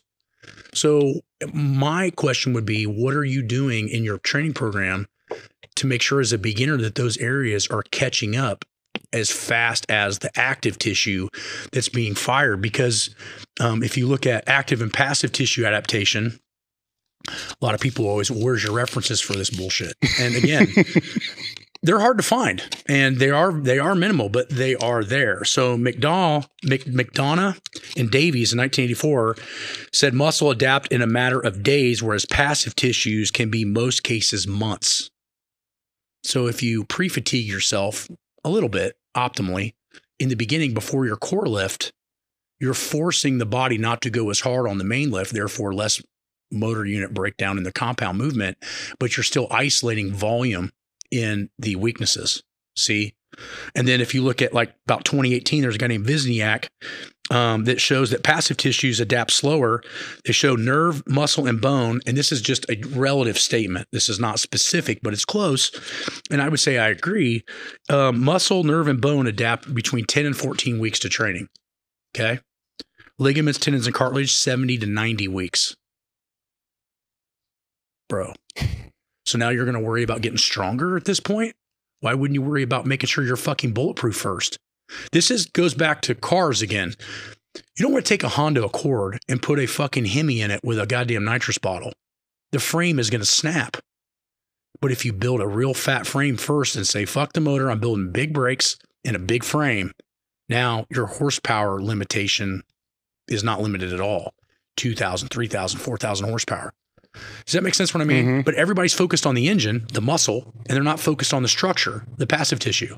And so you have to make sure that your training, especially in the beginner and intermediate levels, is one, trying to attempt to correct weaknesses and focus on GPP. And three, have your emphasis on your frame and your brakes, which is your ligaments, your tendons, and your passive tissue. Big ask, right? Yep. Because the beginner is going to want to push. Yeah. Exactly. Because their main drive initially is, I want bigger muscles and I want to be stronger. But they don't ask the question is, what's going to allow me that? What allows me that process? And the key is, what is the muscles attached to and what causes things to move? The joints. So if I'm not focused on cartilage, ligaments, or tendons, I can almost guarantee you if you stay in it long enough or you're dumb enough to push hard enough too fast, those will be the limiting factors, not your muscle. Yeah. So the injuries. So do you want to do it beforehand or do you want to do it afterhand? Because the afterhand problem is now you're going to work around injuries and you're going to be limited in what you can do versus if you started off right in the first place, you would have better technical proficiency and your lifts would go consistently in a more linear fashion on the way up because you're not fighting these problems. Yes. End of story. Yeah. No, I get it. You know, I'm looking at it from a critic side. Yeah. I get it. Of all that, you know, because we've seen this, you know, for years and years and years. And I'm going to look at things from a biased perspective, you know, but try to see things from that other perspective as well. There's another perspective I think we can throw into this as well. In 1985, Medvedev, in one of his books, talks about for youth athletes. So we're talking below 13 years old. So I'm imagining that people are asking these questions are above 13 years old. Mm-hmm. At 13 years old, Medvedev's system incorporated 23 different movements for 2 Olympic lifts. 23. So not just squat, bench, deadlifts. I'm not just going to focus on those areas. So they're trying to get these guys better at clean and jerk and snatch, and they're using 23 different movements to make those 2 lifts succeed. Why would that be? Because the 23 lifts, the other special exercises they're using are probably bringing about the weaknesses, correcting the motor patterns before the compound movement becomes too strong to go backwards. Yes. Right? Yes. So do you want to go forward consistently slower or do you want to go forward fast and then have to take back steps because you fucking skipped shit? You know, think about like development of a child, right? And it's interesting because, you know, I'm writing manuals for this now. We don't teach children mathematics by starting with algebra. We start with basic math, which is isolated movements, technical proficiency, 1 + 1. Then you move into the algebraic scenarios once that has created a very complex base. Now we rise up. So we teach the education system almost, I wouldn't say conjugate, but we teach it simplistic to complex. training should be similar. You should be focusing on weaknesses structurally, then work on compound movements to improve. And now you're in a way better scenario. But think about that. I mean, in 85, they're using 23 exercises with youth groups to create 2 lifts. And we're pissed that Matt uses 35 exercises for 3 lifts. Yeah. Bro, come on. See what I mean? Yes. Where when you look at most of the top lifters, they all train differently once they get to a certain point. You know, so one of my things I've tried to do through the podcast is find all the similarities, you know, that are across all these different modalities. But the younger lifters are going to look towards the top lifters, and there's a high percentage of those that just squat, bench, and deadlift. There's no accessory movements whatsoever, which brings that next criticism back towards conjugate. And that criticism, I look at it in this perspective, and it's case by case basis, but I would say on average, and please agree or disagree, the person that uses specificity most times has the shorter career. So again, I'm a very big proponent, and not because I lasted, but Ricky Dale Crane, 5 world championships and 10 national titles. Larry Pacifico, 10 world titles, unbeaten. Eddie Cohen, multiple world records, 10, you know, at least 10 world titles, and lasted until his late 30s. You start seeing a lot of these guys, longevity is a crucial factor. So what I've seen with this new simplistic, what I would consider a simplistic style of training is I've seen fucking bottle rockets. Pew, boom, gone. Pew, boom, gone. The average age when you and I were at Louie's place, you guys were all in your mid-late 30s. You weren't 21. You weren't 22. And then now you see these people, I don't even need to name them. They're retiring at 26. Motherfucker, I wasn't even really good until I was 28, and I didn't really hit my prime until I was 35. But nobody had patience. That's what I see. And, you know, the thing of it is, like I said, you know, simplistic systems, when you become more educated in how the human body works, for instance, you know, just finishing that doctorate, it doesn't open your eyes to make you more educated. It makes you realize how fucking dumb you really are. Because when I finished my master's in biomechanics, you know, and I even had this, you know, and I get flack for it all the time, this presence of like, I come off as like I know everything. Because when you get a master's, you master one area.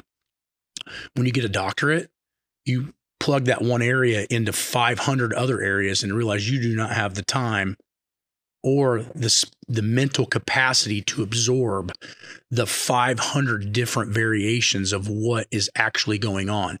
So I want to understand how a person realizes that a simplistic training program that's not revolving around ligaments and tendons, doesn't really understand anything about the CNS, doesn't understand about the delayed timing of how things adapt to training. You tell me how a simplistic system actually doesn't have a massive amount of Swiss cheese holes.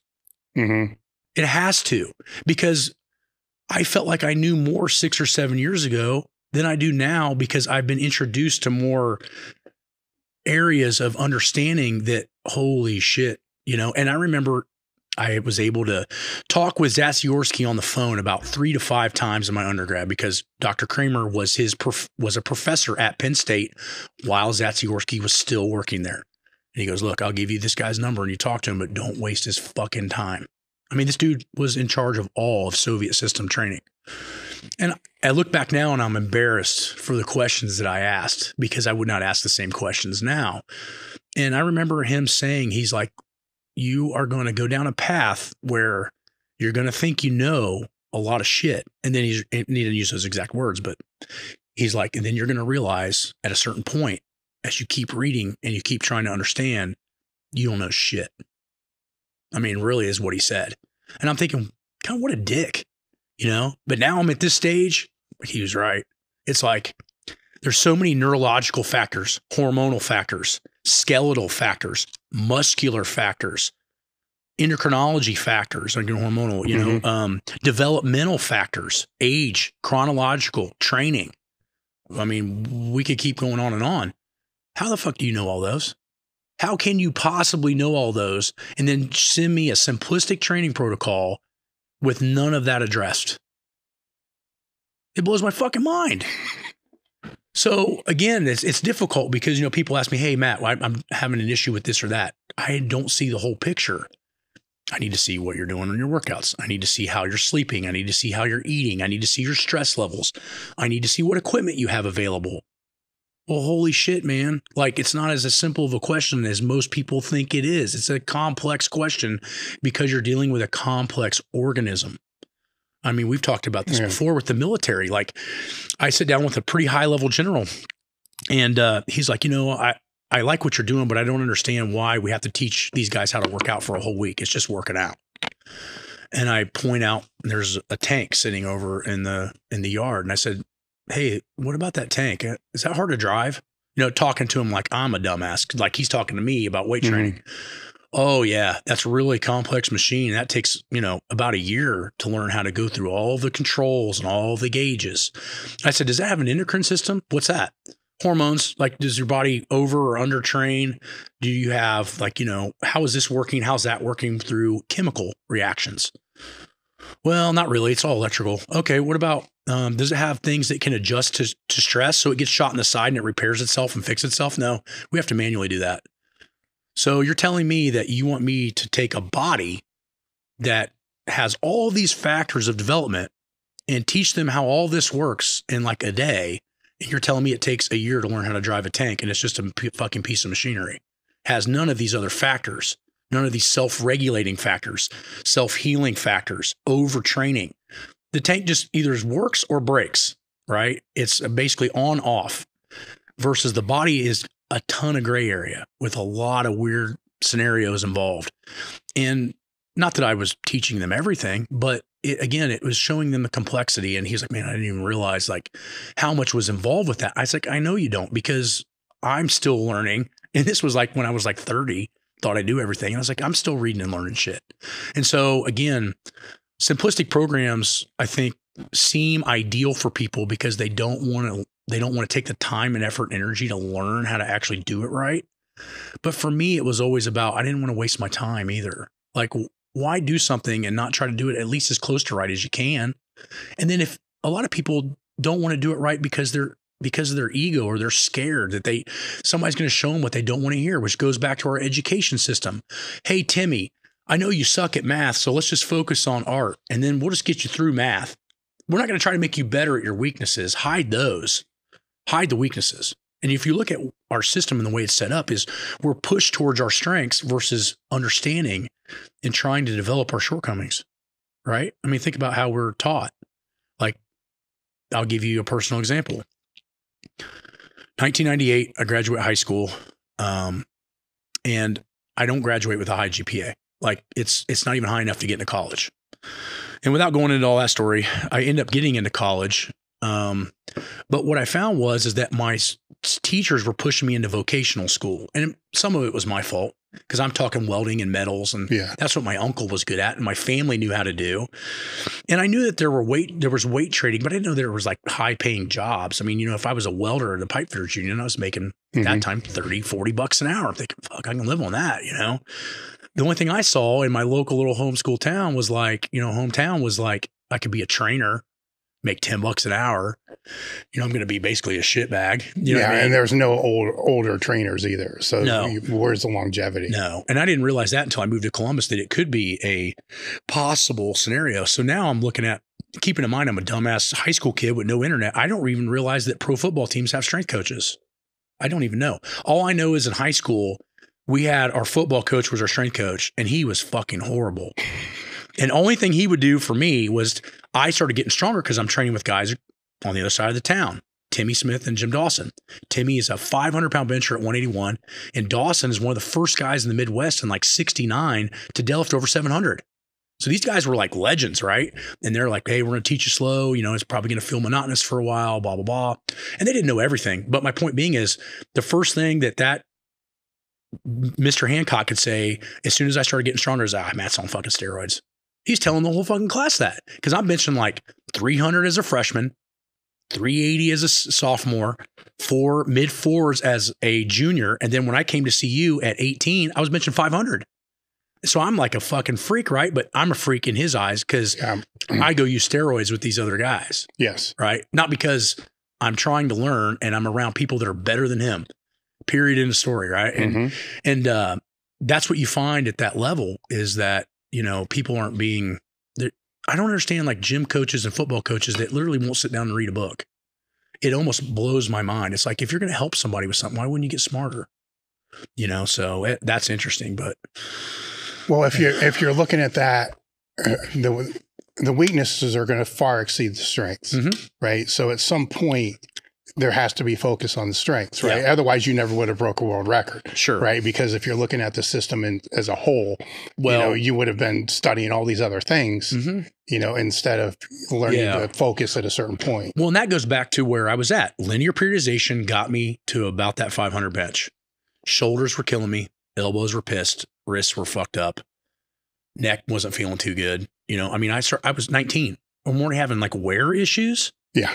Because my old coaches thought linear periodization, you know, we're going to do 10s for a couple weeks and 8s and then 6s. We never really touch singles. So you're never really doing max effort work. You're basing everything on repetition method. And nobody had ever fucking heard of bar speed. Yes. So we're not doing any speed work. So it's just same nail, same fucking hammer, same piece of wood every fucking time. And it did get me up to a certain point with a shitload of mileage. Yes. Now for the average person at that point, I'm good. I'm hurting. I That's quit. Still 4 or 5 years, right? Oh, 7. 7 years. I started of training, at 12 and right? a half. Right. So that's what I think people kind of miss in the story. Actually, a lot of us kind of went through that same route. Yeah. That there was 5 to 7 years of this linear stuff that with most of the people I trained with at the time, they just stopped after they hit their whatever false ceiling you want to call that. Because in college, I was told you hit your genetic ceiling, and now it's just trying to optimize everything. And so you start to believe that bullshit because of that. But the passion for the sport outweighed their thoughts. Yeah. So you had to look for something different. Yeah. And you know, the thing of it is like most people would get to that strength level and they would be like, well, that's the end. I'm done. Because I mean, most people asking that question are not near that strong. Yes. And they're thinking, well, I could do that. Well, here's what's crazy is at the gym the last 15 years, I've gotten people to my technical proficiency in an 1/8 of the time, utilizing a system that doesn't specify the squats as a normal person would say. Like they're not always barbell squatting. They're not always free squatting. They're using boxes. They're using chains. They're using bands. They're fucking beginners under a skilled eye, and their technique is getting better than if they squat with a straight bar all the time, faster than I did. But so why would that be? Because the other criticism is going to be the overuse of specialty bars and not having the specificity. Because they're concentrating in both the warm up and the accessories on their limiting factors, which are their structural weaknesses and the control of the muscle tissue that they didn't have control of before. Right. So I'm giving them the basic math before I give them the compound movement, the algebra, and now the algebra's cake. Versus I'm going to start teaching you to squat by squatting. And now it's going to take me months, if not a couple of years before you get it down. When it's heavy, you can still focus versus maybe I should have fixed all those basic math problems or muscle imbalances, then taught you how to squat, which is why I'm avid of the belt squat, because it forces you to fix the lower before you tie in the upper on a squat. Right now, I'm just focused around something around my hips. I'm not scared. Because like on my machine, I have a bump stop where you're not going to get pinned in the machine. You can set it wherever you're comfortable and come down. And like I said, I don't care if somebody has it or not. But my point being is there's reasons why that what it is. Almost every client that I've brought in and taught how to squat the first, say, 4 to 6 months with a belt squat, I put a bar on their back. It looks like I've been teaching them how to squat for years versus and now they have no spinal compression mileage. They don't have any of the shear forces on their back, and they're getting similar motor activation as they would on a normal squat, which has been proven in studies by the University of Maine. And that may be the case for multiple different belt squats. But my point being is teach people segments, then add the whole, and then your technique gets better, way faster.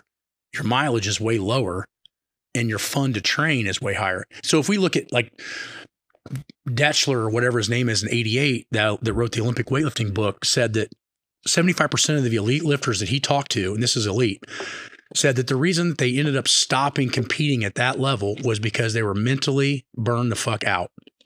So if you're using a rotating system with multiple stimuli, for most people, the variation is going to allow them a longer career based on psychological burnout. Because you can have all of the muscle development and all these areas fixed. As soon as you don't like to do this anymore, you're going to fucking stop. Yes, but that still is going to happen. Sure. You know, even if it's conjugate, because at a certain point in time, things don't progress the way we want them to progress. So the problem is like, if you look at it, I think it's a longer period. Like you're going to have less of that happen percentage wise over the course of say 100 people.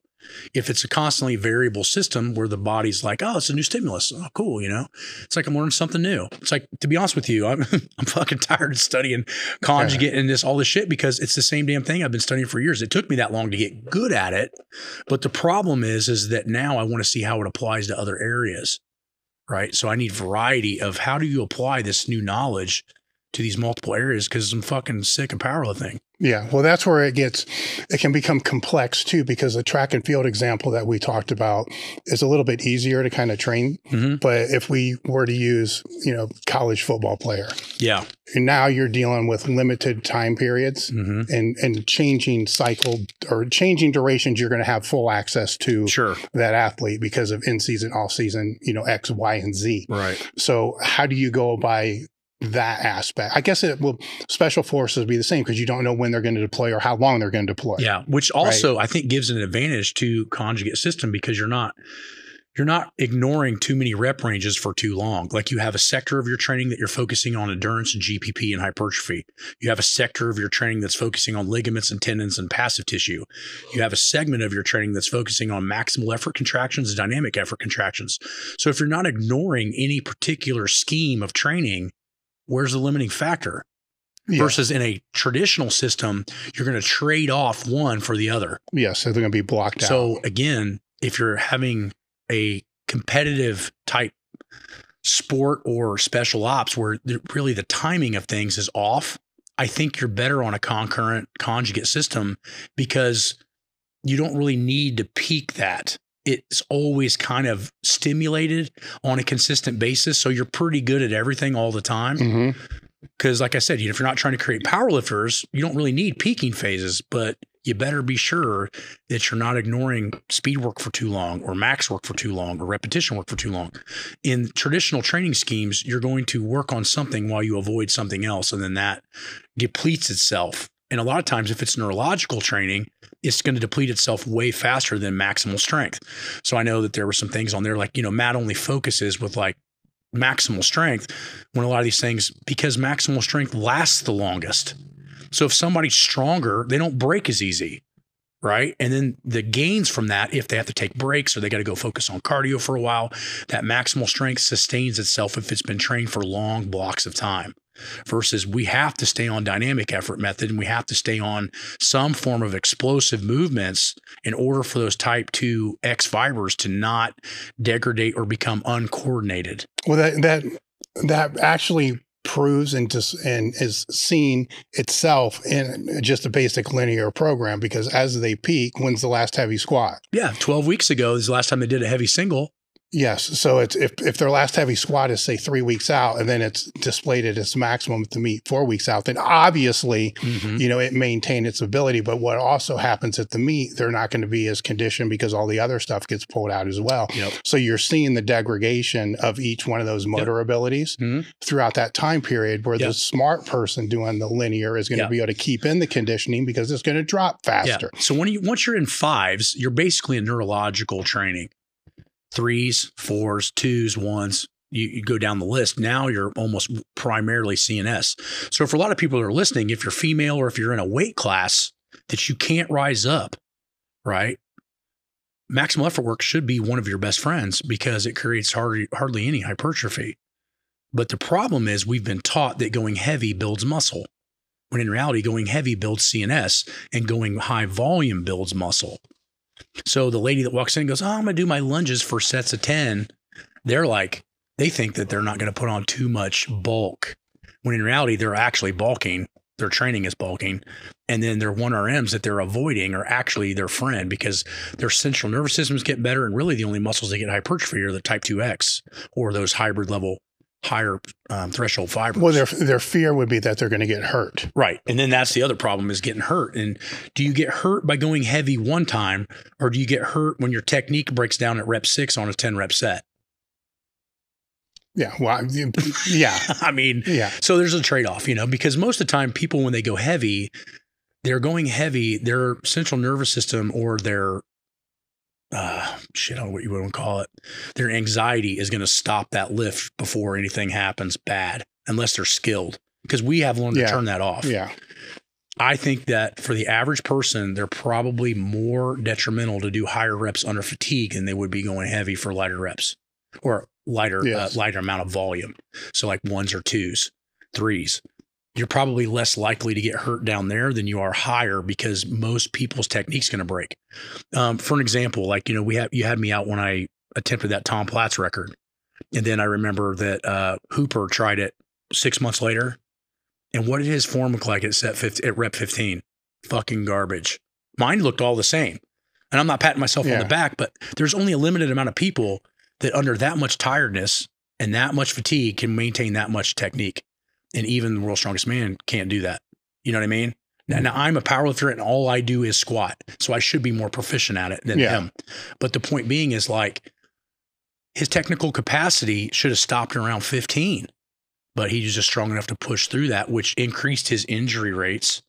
So he'd have been better off doing a heavy single for talking injuries. Yeah, I've always found for myself, I was very rarely did I ever get hurt on a single, and unless something just went really fucking far sideways. Yep. Usually a bench shirt taking me somewhere in a direction I don't want to go.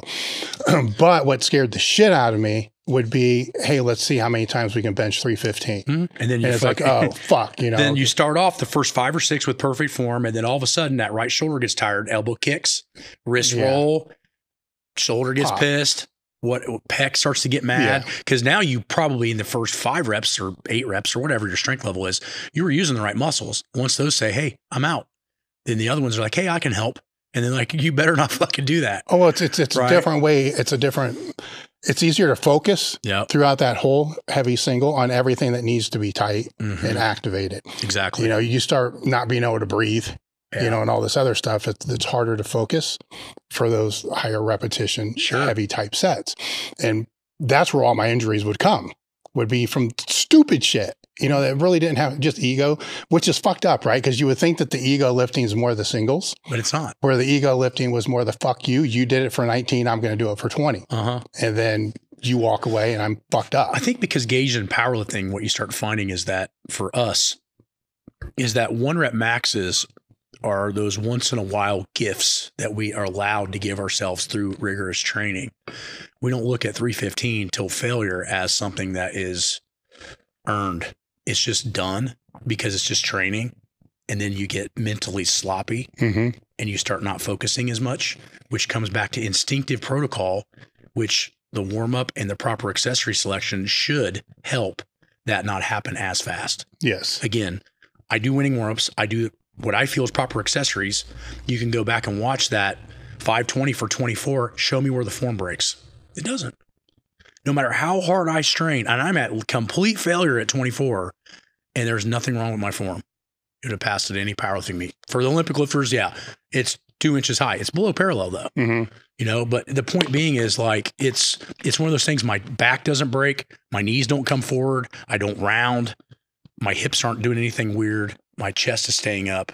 It's just ba-boom, ba-boom. It's like a fucking Terminator. Yeah. You know, and that takes a long time to do. But I think that reinforcing those movement patterns are crucial. And it shows the level of work capacity. I mean, how many guys you saw within the last 5 years try it and either go to the fucking hospital and rhabdo because they're not fit enough to do it.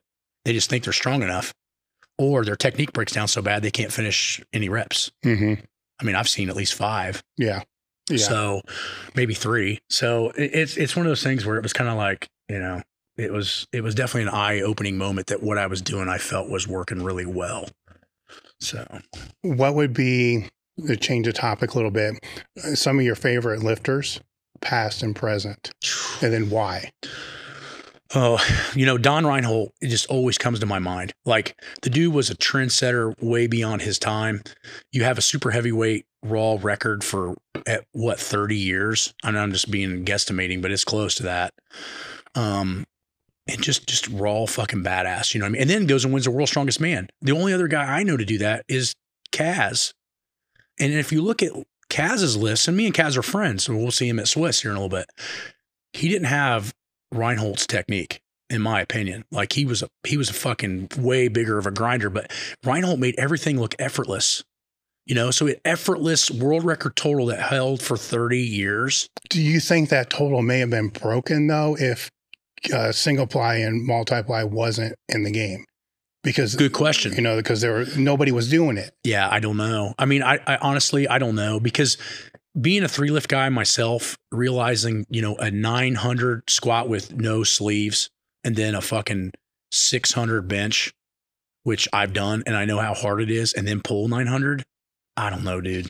Those are even big, huge numbers. And especially at 6 foot, he was 6'4". It's not like he was Eddie Cohen, like short and built for it. That motherfucker was kind of not built for it at all. Mm-hmm. I mean, if you really look at the whole spectrum of things. So him not being built for it, him making things look effortless, and his record holding that long, to me, it's like, holy shit.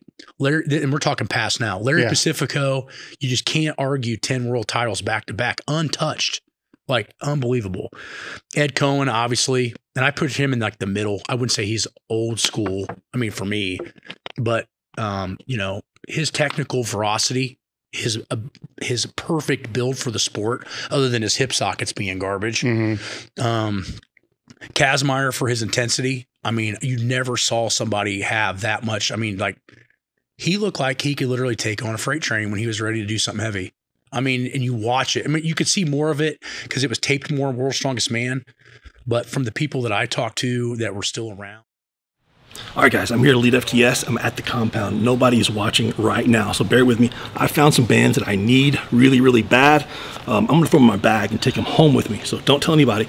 Bands are absolutely great. If you're looking for the safest way to train to become fast, to become explosive, become strong, safety, safety, safety, safety. Watch some videos about using bands. Why should you buy the Elite FTS bands? I swear. Promise you guys, these bands will last longer than any other bands you will buy anywhere. They're a little more expensive. They're going to last a heck of a lot longer. EliteFTS.com. Get your bands just like I am. See ya. Back in that day, like, I know Jim Dawson went and saw him when the Worlds was within reason, I think in York, PA or something. He said, dude, you couldn't talk to him. He was literally fucking psychotic, but anything, when it was time to lift, it was game over. And so that kind of stuff really, really just blows my mind. Ricky Dale Crane, RIP. I mean, you look at 5 world titles and then 10 national titles, and being on national teams for years. I think Ricky Dale Crane was kind of at the end of his career when Eddie Cohen was coming through, if I remember my time correctly. You look at guys like Jim Williams benching 675 in like the 70s. Nobody was even close to that. And you're just like, what in the fuck? You know what I mean? Another guy that comes to mind that didn't have good equipment and probably had to train pretty damn stupid, Greg Lowe. Remember, he was locked up for prison in PA for life for killing somebody at like 18. I don't even know if it was accidental. And they would let him out to go to like the USPA meets. He was totaling like 2,100 with prison weights, showing up at a meet and just fucking killing people. I remember Greg, they call him the Beetle. Crazy, right? David Ricks. He just squatted like a fucking Masters world record. He squatted like 650 at 65 years old. Like, bro, come on. I mean, so those guys to me, past wise, are just like, and I'm missing a lot, but like off the top of my head, those guys were just fucking awesome. New guys, it's hard because I'm not in the sport. I don't see it as much. I've never seen Hack do anything I wasn't impressed with. He's a fucking animal. You look at guys like, shit, you could help me with names better than I could now, but I have to think about it. I'm more enamored with the old school guys because that's what I grew up seeing in the magazines. And those were my guys I was pushing to beat. Yeah. You look at that new Jesus guy that just squatted an IPF record, like 1,050 in just sleeves. Like, to me, that's just I can't even imagine. No, it's ridiculous. Because I've had that weight on my back with gear on, and I know what that feels like. So that's impressive to me. I would say, Maddox is just unfucking godly. To see him in person, I've watched him break a couple records, and I have never seen somebody fucking manhandle over 750 nearly in any lift like he does. So watching his explosive power, like his speed off the chest, blows Mendelsohn, Kazmaier, kills them dudes. And obviously he's a monstrous guy, but like to be that fast and that big and that strong, like it blows my fucking mind. You know what I mean? Another good friend of mine, Midwest Kong, like benching 80 reps with 225. Like, bro, I thought I was a badass at like 63. And obviously I was a full meat lifter, but dude, he's a black belt in jiu-jitsu too. So it's not like he's just a bencher. This dude's like, he's well-rounded. Shit. I don't know. I was always enamored by Dorian because I just felt like he was quiet and just methodical and just trained highly intensive. Right. And he's kind of more in the middle class. I wouldn't say he's old school per se, but he's kind of in the middle. Yeah, you look at Jen Thompson. We don't have similar training ideals, but her being able to bench 300 at those body weights to me is unbelievable. And for how long? Yeah, and having no shoulder pains and going completely against the grain of what I ever say. Jeremy Hornstra is another guy that I say really blew my mind watching him benching in the mid sixes, high sixes at like 242 raw, which was just crazy. The one Russian guy that was always at the Raw Unity meets when I was lifting heavy. He had the knee wrap world record for a long time. I can't remember. Mark Bell used to have him. You know who I'm talking about? Big guy, real good, all three lifter. Yeah. I know what you're talking about, but it's not coming to me. Newer guy too, Eric Lillibridge. Like, bro, that guy, I competed against him and I watched him and I realized it was time for me to check the fuck out. It's like he was as explosive or more than me. He was stronger than me and he was 3.5 inches shorter than me. And I knew like it was just a matter of time before he stepped up from 75 to 308 that I was not going to have that record anymore. So he's awesome as well. I don't know if he still even competes anymore. I heard he moved to Australia, but like probably 5 or 8 years ago. Yeah, I have no idea. He was a beast, you know what I mean? But, shit, I'm trying to think.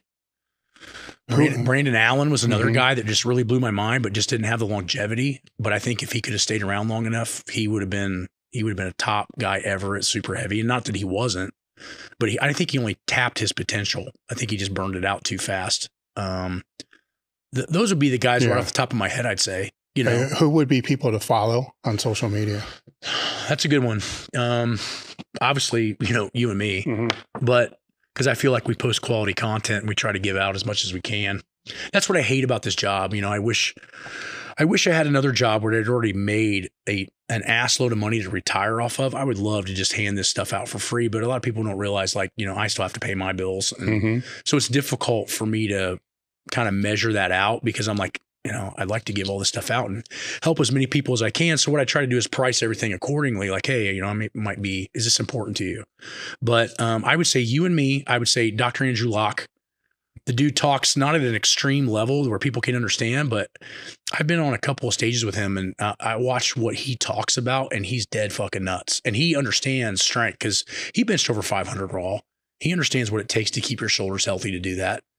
McGill is another one. Great. Dr. Ken does not get near the reputation that he should have for not only how smart he is, but also how likable he is.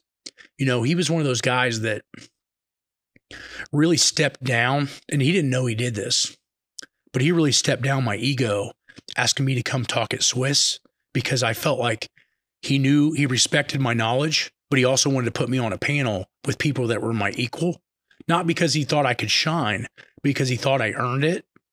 And he just doesn't have any ego to him at all, but he respects people that he feels like are masters in their field, which makes the Swiss Symposium, which is, why I got so upset last year that they were talking about not doing it anymore, was because I feel like he has a really good grasp on bringing the top people minds in the world in for that. You know, I think Allie Gilbert is doing some neat shit with the hormone stuff. I'm trying to think anybody else that has a decent presence that I would say, man, it's hard, like throwing a brain fart. There's so many, like I can just can't think of any right now. Stan Efferding is always putting out amazing shit for absolutely free. I wish I was more in Stan's position where he was a big business guy beforehand, had a lot of money saved up, and then feels like he can just hand shit out.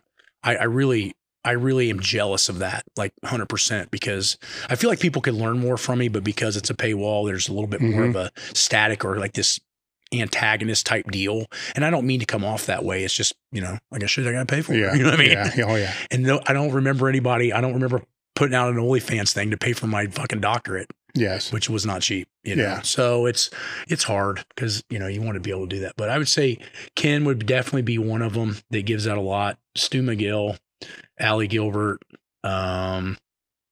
I mean, even in some ways, you know, I look at Mike O'Hearn and he's a goofball. You know, we've been friends for a long time, but if you really watch what he's trying to say, he actually knows his shit really well. And I respect anybody that's been able to hold themselves together for 35 years of training and really not have any injuries and just be that lean all the time. I think Atheon X is another one. Jeff Cavalier.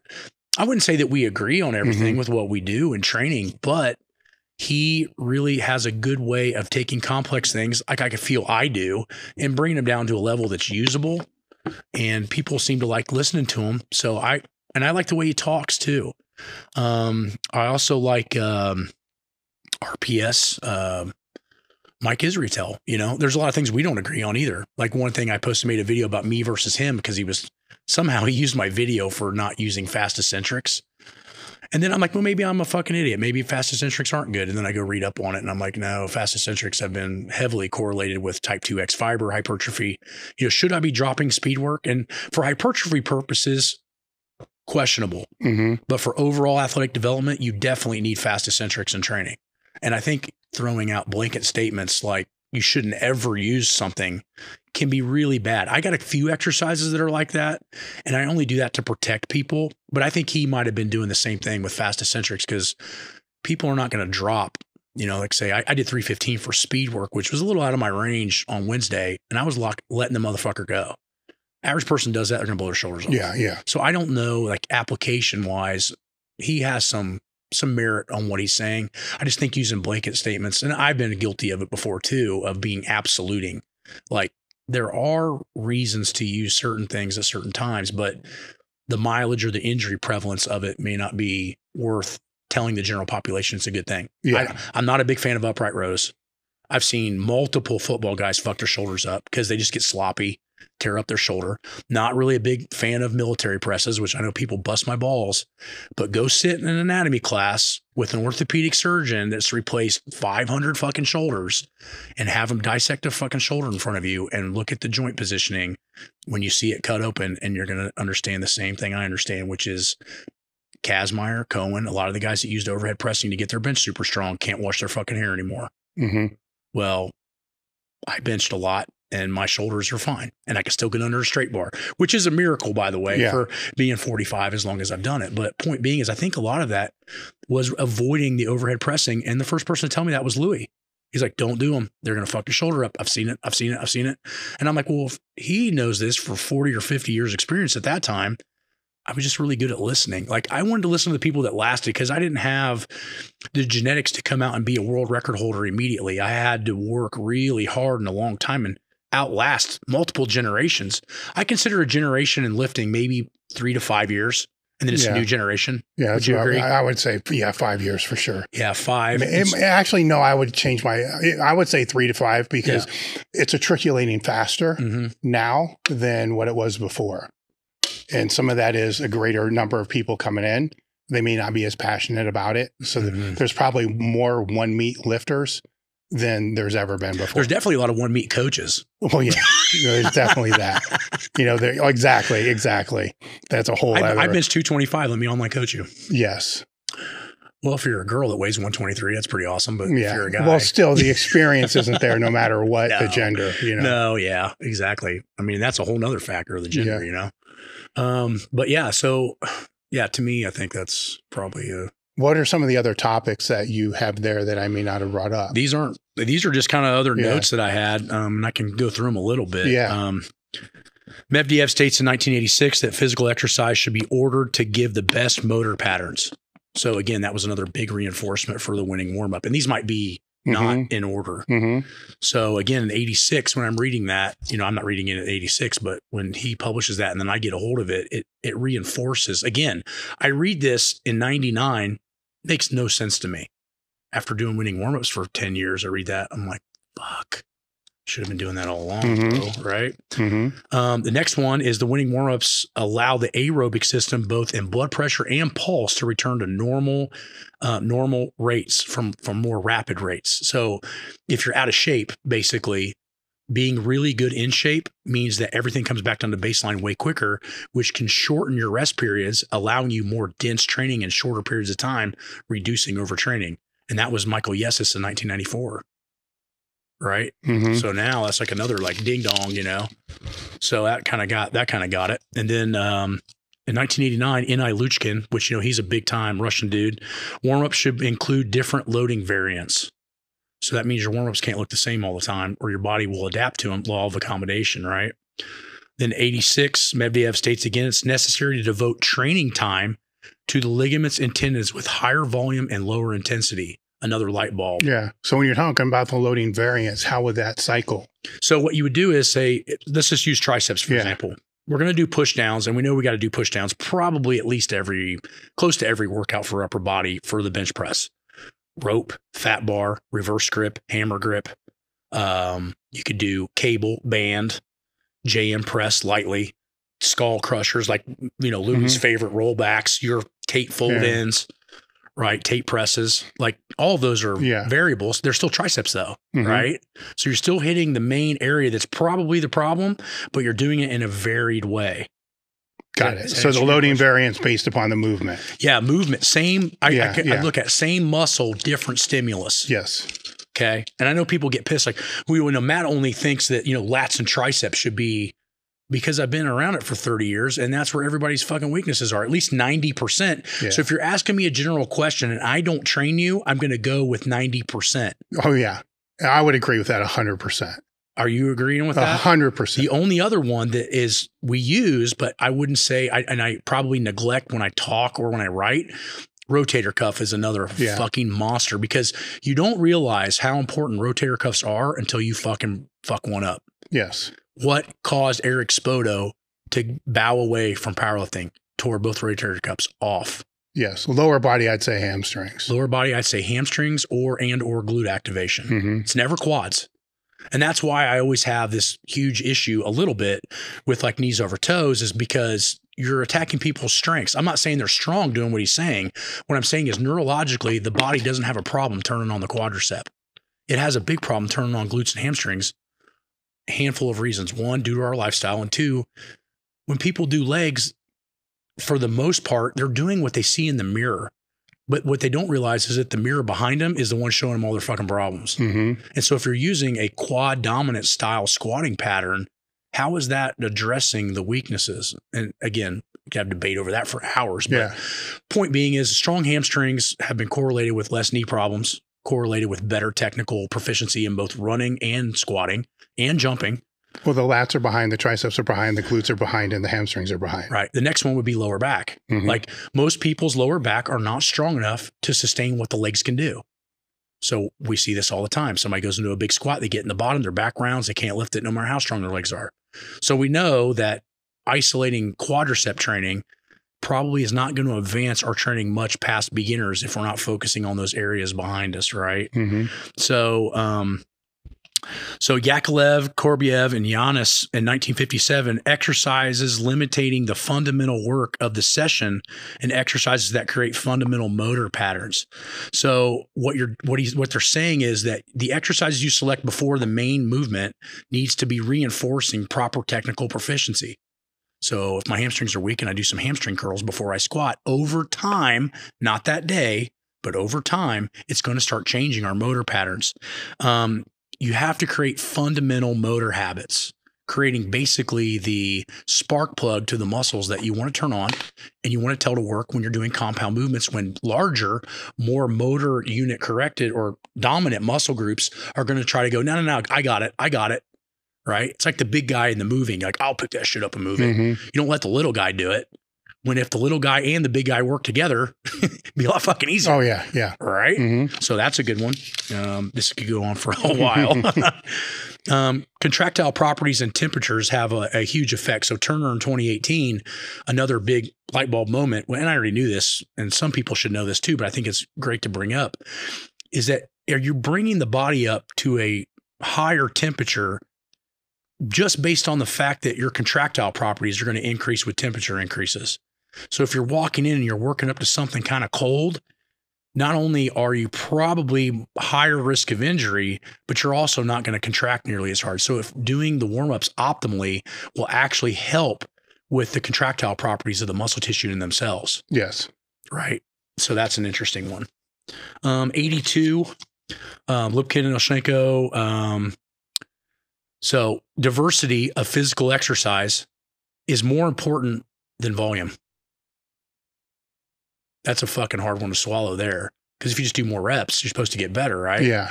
They're saying that diversity of physical exercise is actually better. And then you start reading more into that and you start seeing that they're basically talking about law of accommodation. Basically, there's a limit to the amount of volume that you're going to be able to withstand. But in diversity, there's a much bigger pool to choose from in the same time limit and energy level limit, or the car, the reserve. Well, how broad can that diversity be? The diversity is based on the equipment that you have. Okay, that's 1. 2, the education level you have. And 3, do you know where your weaknesses are, or are you just training what you like to train? Yeah. Like some people like training with the safety bar because they're not pinched in with their shoulders. Totally agreeable. But if you use the safety bar forever, eventually that straight bar is going to get off kilter. For me, probably you, I use the safety bar the closest to the competition as possible because my benching was insanely fucking hard. So I restored my shoulders while I was squatting my nuts off, allowing my bench to still stay in progression. There was a reason behind my variation. Yeah. There wasn't just because I like to use the safety bar. To be completely honest with you, I fucking hate the safety bar. It puts a lot of pressure on my neck. It causes my fingertips to go to sleep because my vertebrae is getting squashed. But every time my safety bar went up, my back squat went up. And it was not equal, meaning if my safety bar went up 5 or 10, my back squat with a straight bar went up 20 to 30 every time. I remember my max on the safety bar when I was at my strongest was right at 700 free weight. It's pretty damn good, right? Especially for a 6'1" guy. That's when I squatted 870 with a straight bar. When I squatted 675, my squat was 832. And now I'm talking everything I have. There's not one, a fucking ant shits on the plate and ain't going, right? Yeah. And so every time it went up, it was a huge jump. It was almost twofold. So 10 pounds on the safety bar, 20 pounds on the straight bar, because my limiting factor was my torso height. Not my femurs are pretty short, but my torso is fairly tall. And so if my upper back has to work harder with that safety bar to squat, I go with the straight bar. It's 2.5, 3 inches lower on my rear delt. I've just shortened the lever arm. Now I'm stronger. There's a reason behind the variation. So if we go into this talk here, and I'm throwing out, again, I wish I could live 100 lifetimes to experiment with this. Beginners should have around 20 something exercises that they rotate, roughly. And I'm talking in total, squat, bench, deadlift. Yeah. So you're talking like 6 lifts each, 6 variations. As you become intermediate, you probably need to bump that up to around 30 or 40. And as you become advanced, it becomes almost limitless. Yes. Could be anywhere from 75 to 100, is similar to the original conjugate system. And again, please understand your history, because conjugate was not developed for powerlifting. It wasn't developed for gear lifting. It was developed for Bondarchuk's throwing and the Russians' Olympic weightlifting. And if you look at the amount of years that they used that, which was around 73 to about 90, it actually had a longer progression and much more scientific basis for Olympic lifting than Louis ever could experiment with. One, because he didn't have doctors around him at all times creating data, right? And also not experimenting with 500 master of sports. We only had maybe what I'd say world-class guys at Westside at one time, maybe 8 to 10. Yeah. And that's being generous. Yeah. Right? Guys who can go break a world record, 8 to 10 dudes in one gym, which is fucking awesome. Yeah. But it's not 500. No. That is a hell of a sample size. Right. And so I think if I had to follow and what I've learned and what I've read, I'd say, 20 as a beginner, 35 or so as an intermediate, 75 or so as a advanced. Yeah. But it doesn't mean that you can't use newer exercises sooner, but it might mean you need an experienced coach to tell you which of those exercises probably need to be used at that time. Because I'm saying exercises, I'm not giving you movements, because as I just said, safety bar, if it went up 10, it went up 20 on the straight bar. That might be opposite for you. Yes. So we might need to use a spider bar, or we might need to use more chains because you suck at the top, or we might need to use box squats because you suck at reversal strength. What you suck at is going to depict about 60 to 70% of what your training cycle should look like. So if you suck in, say, these 3 areas, they should be plugged in half the time, minimum. Yes. But based upon those recommendations, what we typically see is the inverse. Mm-hmm. The beginners are using too many variations, and then the advanced are not using enough variations. Mm-hmm. You know, so that's where they're fucking up. Well, think about it. The only guy in the Olympic system that was allowed to do whatever he wanted with no coaching interference was Alexiev. And Medvedev followed him, and Alexiev said, I'm going to take this Dynamo crew and I'm going to make them do whatever I do. And they all got better. And then Pachenko came along and he trained Pachenko. And then Pachenko became arguably one of the best Olympic lifters to ever live. And their variations were almost unmatched. If you look at Abdiev, and I'm probably not saying that right, but from Bulgaria, you look at him, they only had like 10 exercises. That's all they used. They didn't use a very complex system, and they had amazing results. But it's funny, when I had my friend go back, he grew up in the Bulgarian system when the Russians ran him. So he can speak Russian, he can read Russian and Bulgarian. So he's a fucking hell of a superstar to have in my gym, not because he's an amazing lifter. He can fucking read this shit. Mm-hmm. So when he goes back home to see people in Bulgaria, he brings me back Abadev's books and some of the Russian books that he can find. And then he can read them real quick and go, you need this chapter, you need this reference, you need this. And then translate them, which there's a bunch in the book whenever the fuck it comes out. Yeah. Jesus. So, but the long story short is Abadev did not believe in variation. So I'm not saying that there's not another way you can do it, but Abadev's system was meant, and he'd tell you straight out in those books, he's meant to find the freaks. He's not looking to develop anybody. You either have it or you don't. And they would take, Demeter saw this schooling in the early 80s, late 70s. And he said they would take these guys in and they would beat them to a fucking pulp. And the guys that survived are their team guys. So it wasn't like the Russians had a completely different mindset in how to do this, even though they were all Eastern Bloc. The Bulgarians said the human will fit the program. And the Russians said the program will fit the human. Okay. That makes sense? Yes. So the adaptability, the reason that happened is because Bulgaria was a very tight-knit genetic community. They had a certain build, not very tall, lots of muscle, very good hip sockets, very good shoulder sockets, ideal for Olympic weightlifting. That's why they were a big, whatever. Then you look at the Russians, vast array of different types of builds. I mean, Alexiev was not really built to be an Olympic lifter. He's like 6'3". I mean, we all know that 6'3" is probably not ideal. Yeah. But Lasha's doing great, and he's like 6'5". Doesn't mean that they can't be outliers, but in the Bulgarian system, both Alexiev, and it says it in some of these books, both back then, because it was a long time, Alexiev would have been turned away from the Bulgarian system. He's like, nope, you're too tall. Get the fuck out of here. Mm-hmm. We're not going to help you. We're not going to adjust the training for you. You don't fit the system. You don't compete. Whereas in the Russian system, like, hey, we might be able to make this guy a badass in like 10 years if we do it right. Yeah. Why wouldn't you follow that system? Yeah. So it goes back to linear periodization. If you're a fucking super freak and you're a Larry Wheels or a fucking, any of those guys you want to mention, and you want to find that dude, I think linear periodization in a very archaic system probably works really well. Unfortunately, the vast array of the population is not have those genetics And so utilizing a system that doesn't vary enough in order to make sure you're not getting beat up is a huge problem, which is why we see this 2 to 3 or 4 year return generational training, because there's very few people that are both super strong and stupid smart. And you start seeing like, who was the last guy to have a world record? I mean, I'm going to take myself out of this, but who's the last guy to have a world record and a fucking PhD? Fred Hatfield.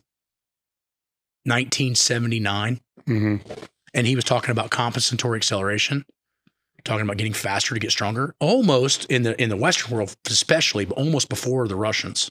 Like the Russians understood the dynamic method before them, but in a powerlifting sense, they didn't give a shit about powerlifting, because if you wanted powerlifting, it didn't mean that the Soviets were better than you. In the Olympics, it definitely did. Yeah. So that was their goal.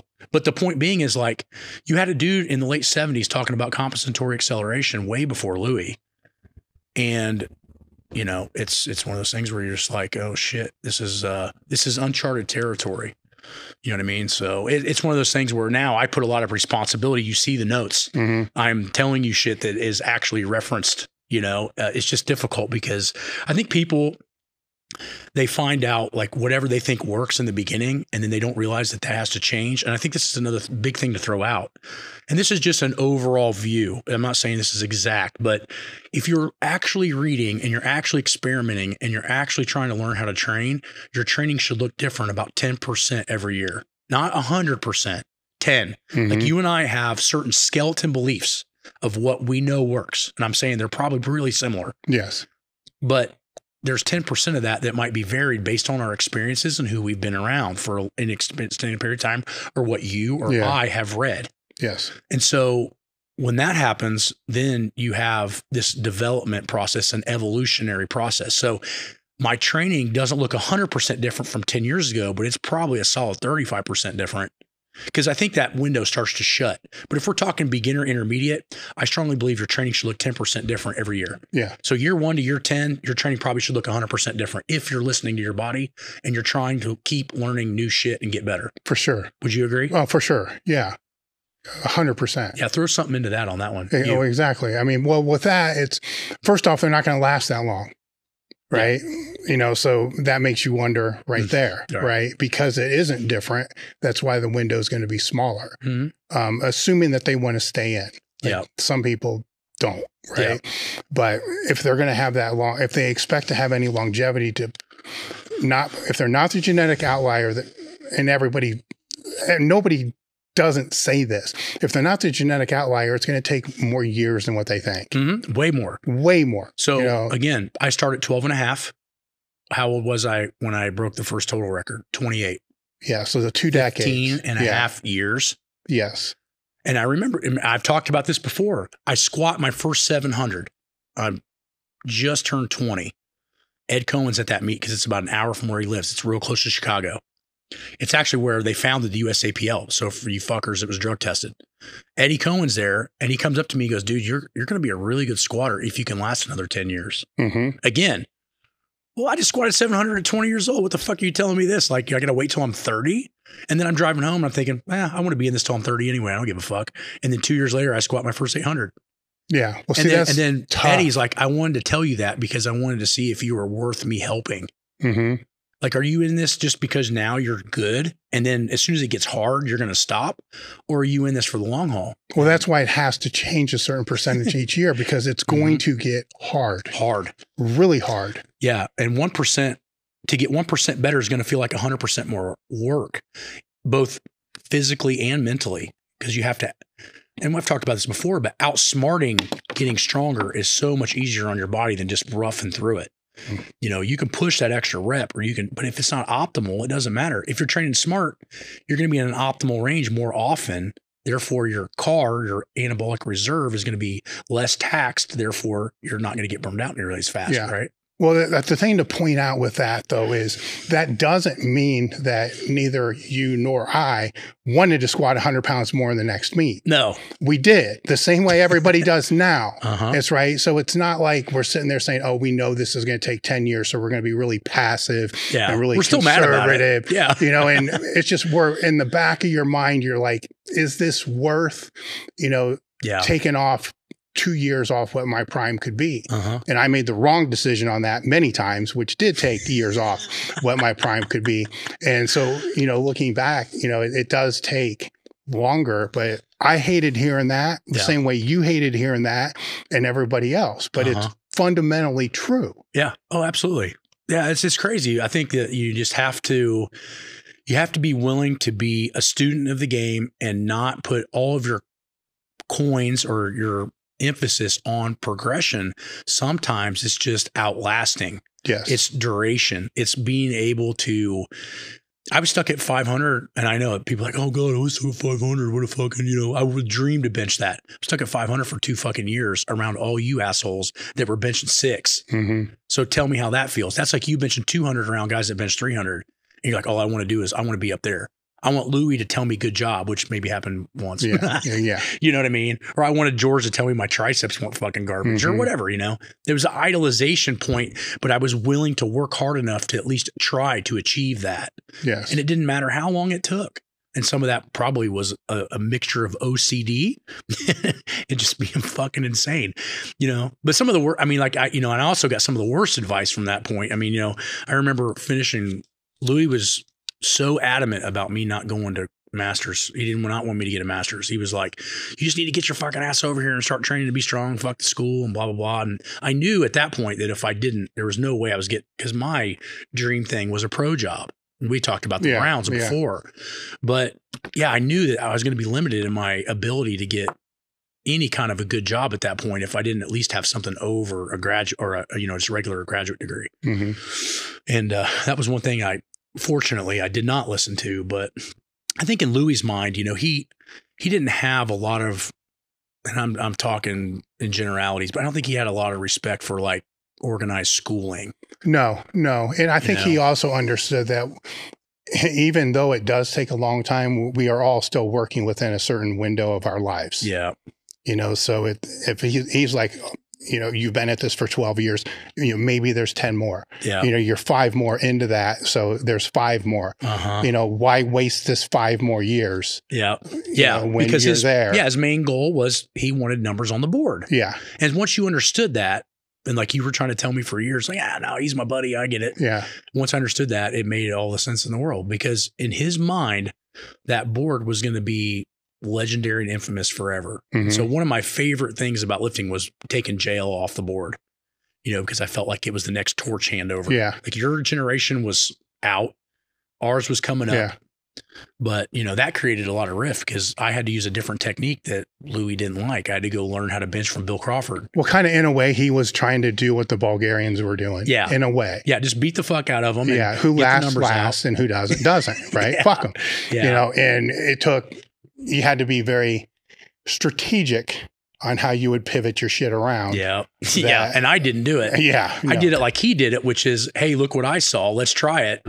Not realizing that was a process. Bad problem. Yeah, there's a process. Well, especially at that age group, because I think, and we've talked about this before, but I think that when you guys were coming up in the, I'd say early mid 90s, he might have been a little bit more pliable because I remember like George Halbert telling me, you know, he would experiment with shit and he'd be mad and George would be like, fuck you, I'm doing what I want to do. And he would tolerate it. And then at our generation, I think he felt like, and he did a lot, know what he was talking about. But as soon as somebody had a variation or a difference in that, and even if it was good or bad, it was kind of like he's working against the grain. Yeah. Well, with George, though, you got to remember, too, he was coming in before Louis would get in. Yeah. So he was training earlier. Sure. So he was able he was able to get away with more of that to where we would have to strategically, like if we had an idea, we couldn't necessarily tell him. We had to tell somebody outside the gym that would tell him, and then it would come back. Yeah. You know, so and then he wouldn't want to tell people outside the gym that what they're doing isn't what he's saying. Yes. And now he's kind of forced to agree in certain respects. Yes. Yeah. Yes. Yeah. The other thing I had was Verkhoshansky in 03 talks about complex systems focusing on neural and structural weaknesses is crucial for proper training application. So basically meaning that if you can't just focus on muscle when you're training, you got to focus on the structural weaknesses neurologically. You got to focus on passive tissue, which we've already went over. I just think it's an interesting reference to have. It's kind of showing that don't be a one-trick pony in your training cycles. Don't just focus on 1RM strength, because when that happens, you're going to have a big problem, right? You need a vast array of stimuli, and you need a vast array of goals, which also comes back to burning out. If you have variety in your training and your goals are, okay, this off season, I want to put 5 more pounds of muscle on. It's not really a 1RM emphasis. Doesn't mean you don't do max effort work. It just means it doesn't matter. I want to get faster on this accelerometer. I'm moving at 0.6 meters per second. I need to move at 0.7 meters per second in the next 12 weeks. Great goal, right? Then you have a max effort goal. Rotating those goals while still maintaining some form of ability is the magic of the conjugate system. You're not really ignoring anything for too long, but you're changing emphasis enough that the body is constantly rotating stimulus, therefore following law of specificity and law of accommodation in an equal double-edged sword right in the middle. Yeah. Right. Instead of focusing on the one or the other. There can be too much variety and there can be way too much specificity. And both of them have different outcomes of what happens. So if I have too much variety, I may not specifically see my squat go up. If I have too much variety, but it's not in my weaknesses, my lifting technical probably won't move. My technical ability will not get better. On the other end, if I train too specific, then my body is going to have basically burnout rates really, really high and overuse injuries in particular areas because I'm not changing the pressure gradient, right? That's what that tells me. You had a question on program hopping. I have a problem. I'm just paraphrasing and probably not using the right words, but he was talking about, I have a problem sticking with one program too long. And I think something that can help with that is if you read Verkhoshansky from 79, he said that when the Soviets would lay down training cycles, program blocks should be given a minimum of 6 months to focus on long-term progression and the actual abilities to get better. Not a week, not a workout, not a fucking month. Yeah. 6 months minimum. And that is from 79. So try to put yourself in a position where, okay, I'm going to give something 6 months. I mean, how many times have you had people email you, go, hey man, I tried that workout that you posted and I did it for a week and I didn't get any better. What the fuck's wrong with this shit? It didn't work. Yeah. Right? Yeah. And I'm thinking a week of time in your life is fucking 0.0001%. You're going to give yourself enough time to adapt to anything? No. So I think the problem with that is program hopping can be very detrimental because you're never laying a baseline down long enough for the body to go, oh, I see what he needs to do. Let's do it this way. We're allowing the adaptations to actually take place. Yeah, there's no adaptation. I mean, and as you get older or stronger, I think 6 months is even pushing it. I would say even somewhere between 8 and 12. Because, I mean, I'll give you an example. And again, I hate throwing numbers because people get mad. Like, oh, he's a fucking, he just talks about his numbers. It took me a year and a half to go from 1,055 to 1,080. What's the percentage of that? 1%? Something, maybe 3. It's not much. Yeah. And that took a year and a half. So 18 months to go from 1,055 to 1,085. Dude. So if you're already at a certain level, you better think 6 months. That's like a blink of an eye. Most definitely. Because sometimes just getting back to where you were is the bigger battle. Yeah. And then, so smaller movements. So, Matt, how does tricep extensions or lat pull downs or rotator cuff, how does that transfer to big lifts?